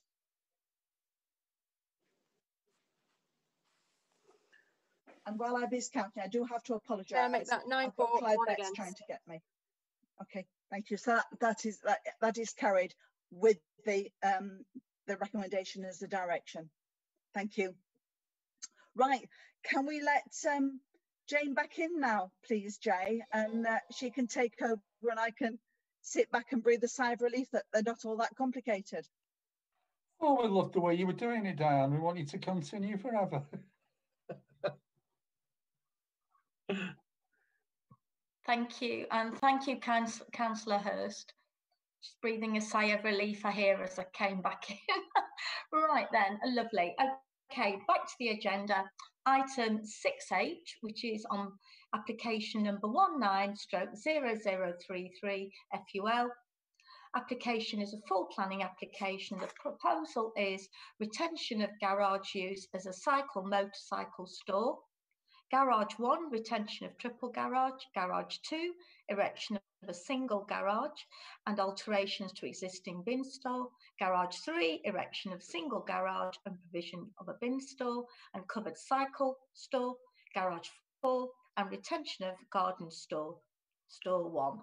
The location is adjacent to 59 Daniel Hill Mews, opposite 75 Daniel Hill Mews, adjacent to Daniel Hill Mews. S6 3JJ, and the officer is Dinah. Hope if you could do the presentation, please, Dinah. Thank you. Thank you, Chair.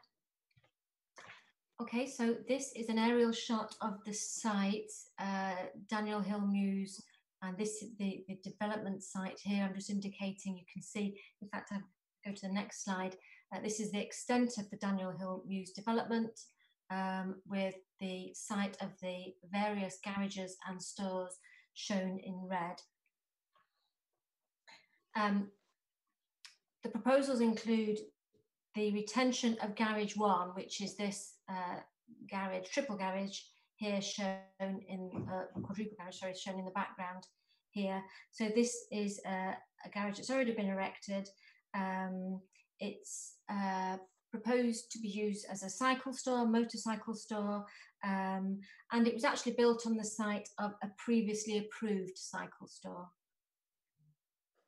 Garage 2 is a triple garage which has been built on 3 former parking spaces. In the left-hand picture here, and garage 3 is not retrospective. It hasn't been built yet, and it will be built on the site of 2 of the car parking spaces shown in this photograph here, and it will sit alongside a reconfigured bin store. Again, garage 4 is not retrospective. It will comprise of a single garage, a bin store and a cycle shelter, and it will occupy 4 of the parking spaces shown in the photograph here. And then the application also seeks permission to retain this previously constructed garden store. Various structures are all single storey, faced in artificial stone, render and timber, as you can see from the plans here.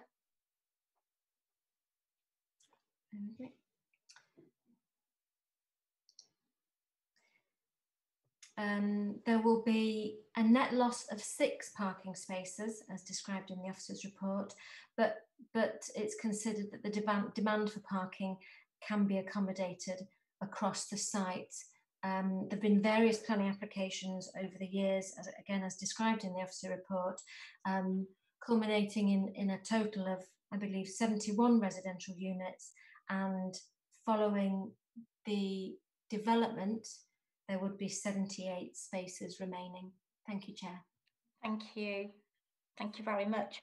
We have no speakers on the application, so I'll hand it over to questions from members. Any questions? No? Any comments?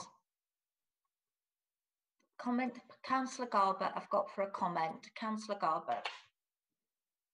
You're muted, Councillor Garbutt. I had my hand up for a question, but you missed so it. sorry. I'll go back to questions. So sorry, I didn't see you. Question, That's okay. Councillor Garbutt. Yeah, obviously this is all to do with parking and how many spaces there are per how many units of living accommodation. The recommendation is about 2 per unit, isn't it? And at the moment it's barely more than 1. However, I do understand that there's quite a lot of cycle storage provision. Does that help us meet that sort of proportionality for the number of vehicles, shall we say, if you count cycles as a vehicle, per unit? I can come in briefly, and then maybe Mark would like to come in. Yeah. The guidelines, the parking guidelines, are maximum parking guidelines, and we have to take into consideration the fact that we're in a sustainable location in the urban area, and what we're considering is the material impact of a loss of 6 parking spaces with the additional provision of the cycle parking and motorcycle parking. So I think on balance, given that we're considering a loss of 6, and that the guidelines are maximum standards, it's felt that the proposal overall is adequate provision.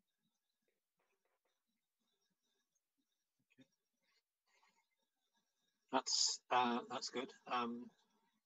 The whole thing feels a bit sort of chaotic to me right from the start. There's a lot of different applications going on for various things, and there's retrospective applications. Is there any comment to make on that? Because it feels really, you know, almost as if they're making it up as they go along with no plan. And I'm not sure that that's a good thing or not. But what's the planning department's view on that? I can't really comment specifically on that, but I can say, yes, you're right, that this application regularises a couple of elements of the development that have occurred without planning permission, albeit, you know, relatively minor. The development has taken a long time and has been carried out in a large number of phases. So I think it probably does feel quite piecemeal. But as I say, considering the proposal that's in front of us, part retrospective, part not retrospective, we're comfortable with the recommendation for approval. Okay, thank you. Yeah, nobody likes retrospective planning, but as the officer said, this is formalising something. So any comments? No. Okay then. Okay. So the officer recommendation is to grant conditionally. Okay, we'll go to the vote. Okay, Councillor Diane Hurst. For Chair. Councillor Andrew Sangar. For Chair. Councillor Adam Hurst. For Chair, and can I go and answer my door, please? Yes, you can. Councillor Alan Law. For Chair. Councillor Tony Downs. For Chair. Councillor Peter Garbutt. Against, Chair. Councillor Peter Price. For. Councillor Bob McCann. For Chair. Councillor Zahira Naz. For Chair. Councillor Chris Rosling-Josephs. For Chair. And Councillor Tim Huggan. For Chair. Thank you. Abby, I make that 10 for, 1 against. Is that correct? That's correct, Chair. Thank you. I'm doing well with my adding up today. Okay, so that officer recommendation is supported and granted. Okay, so we'll move on to the final application today, 6I. Okay, which is application number 20/02573/FUL, 60 Highfield Rise, Sheffield S6 6BT. It's a demolition of a single-storey rear extension, erection of a single-storey extension, and provision of render to rear elevation of a dwelling house. And I'll hand over to you. Can I just check if Adam has come back in before we start? He has, he's here. It's fine, that's fine, Adam. No, that's brilliant. Okay, Diana, hand over to you. Thank you.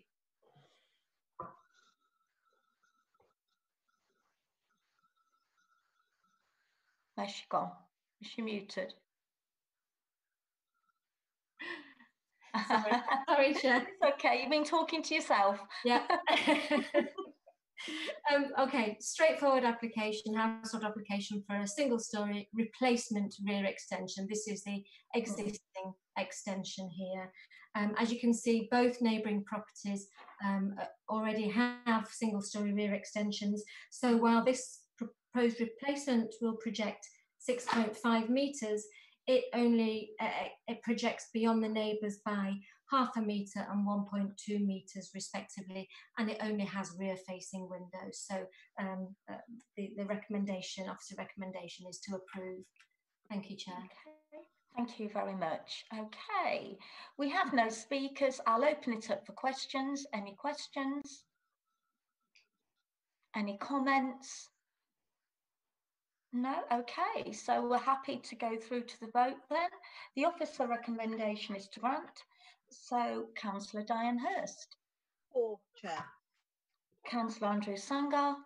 For, Chair. Councillor Adam Hurst. For, Chair. Councillor Alan Law. For, Chair. Councillor Tony Dans. For, Chair. Councillor Peter Garbett. For, Chair. Councillor Peter Price. For. Councillor Bob McCann. Councillor Zahira Naz. For, Chair. Councillor Chris Rosaline Josephs. For, Chair. Councillor Tim Huggan. For, Chair. That application is approved. Okay, so we go on to item 7 on the agenda, which is a record of planning appeals and submissions and decisions. Michael. Chair, the only thing I think that I would just note is that we've had the appeal back for the old coroner's court on Nursery Street, and the inspectors allowed the appeal, Chair.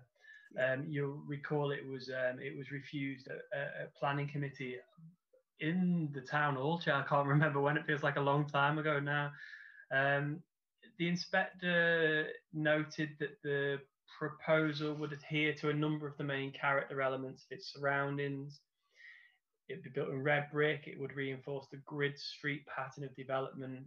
You'll note it was refused ultimately on design grounds. The inspector goes on to say, when the design of the proposed building is considered in the round, he considered that it had been informed by the characteristics of its surroundings rather than being generic, safe, or unimaginative. Whilst accepting the existing building on the site as of merit to the area, despite its state of repair, when taking the above considerations together, he considered that the proposal would be of sufficient high quality and would take adequate opportunities to improve the character of the area. And the inspector also sort of notes the other benefits that the scheme brings around economic benefits, housing supply, etc. So that's the only one I would bring to members' attention. I don't know if Chair or anybody's got any questions about the others, or if they want to raise anything about that. I shall open that to the floor. Any questions from any members on that? No, no comments, anything at all? Okay. No, thank you, Michael. So we'll go on to item 8, which is the date of the next meeting, which is Tuesday the 6th of October at 2 o'clock. And I'll probably see you all then. Thank you very much for a very long meeting, but we've covered a lot of ground and we've had a really good debate. I think I missed the best one by the sound of it. And take care of yourselves and keep safe. Thank you.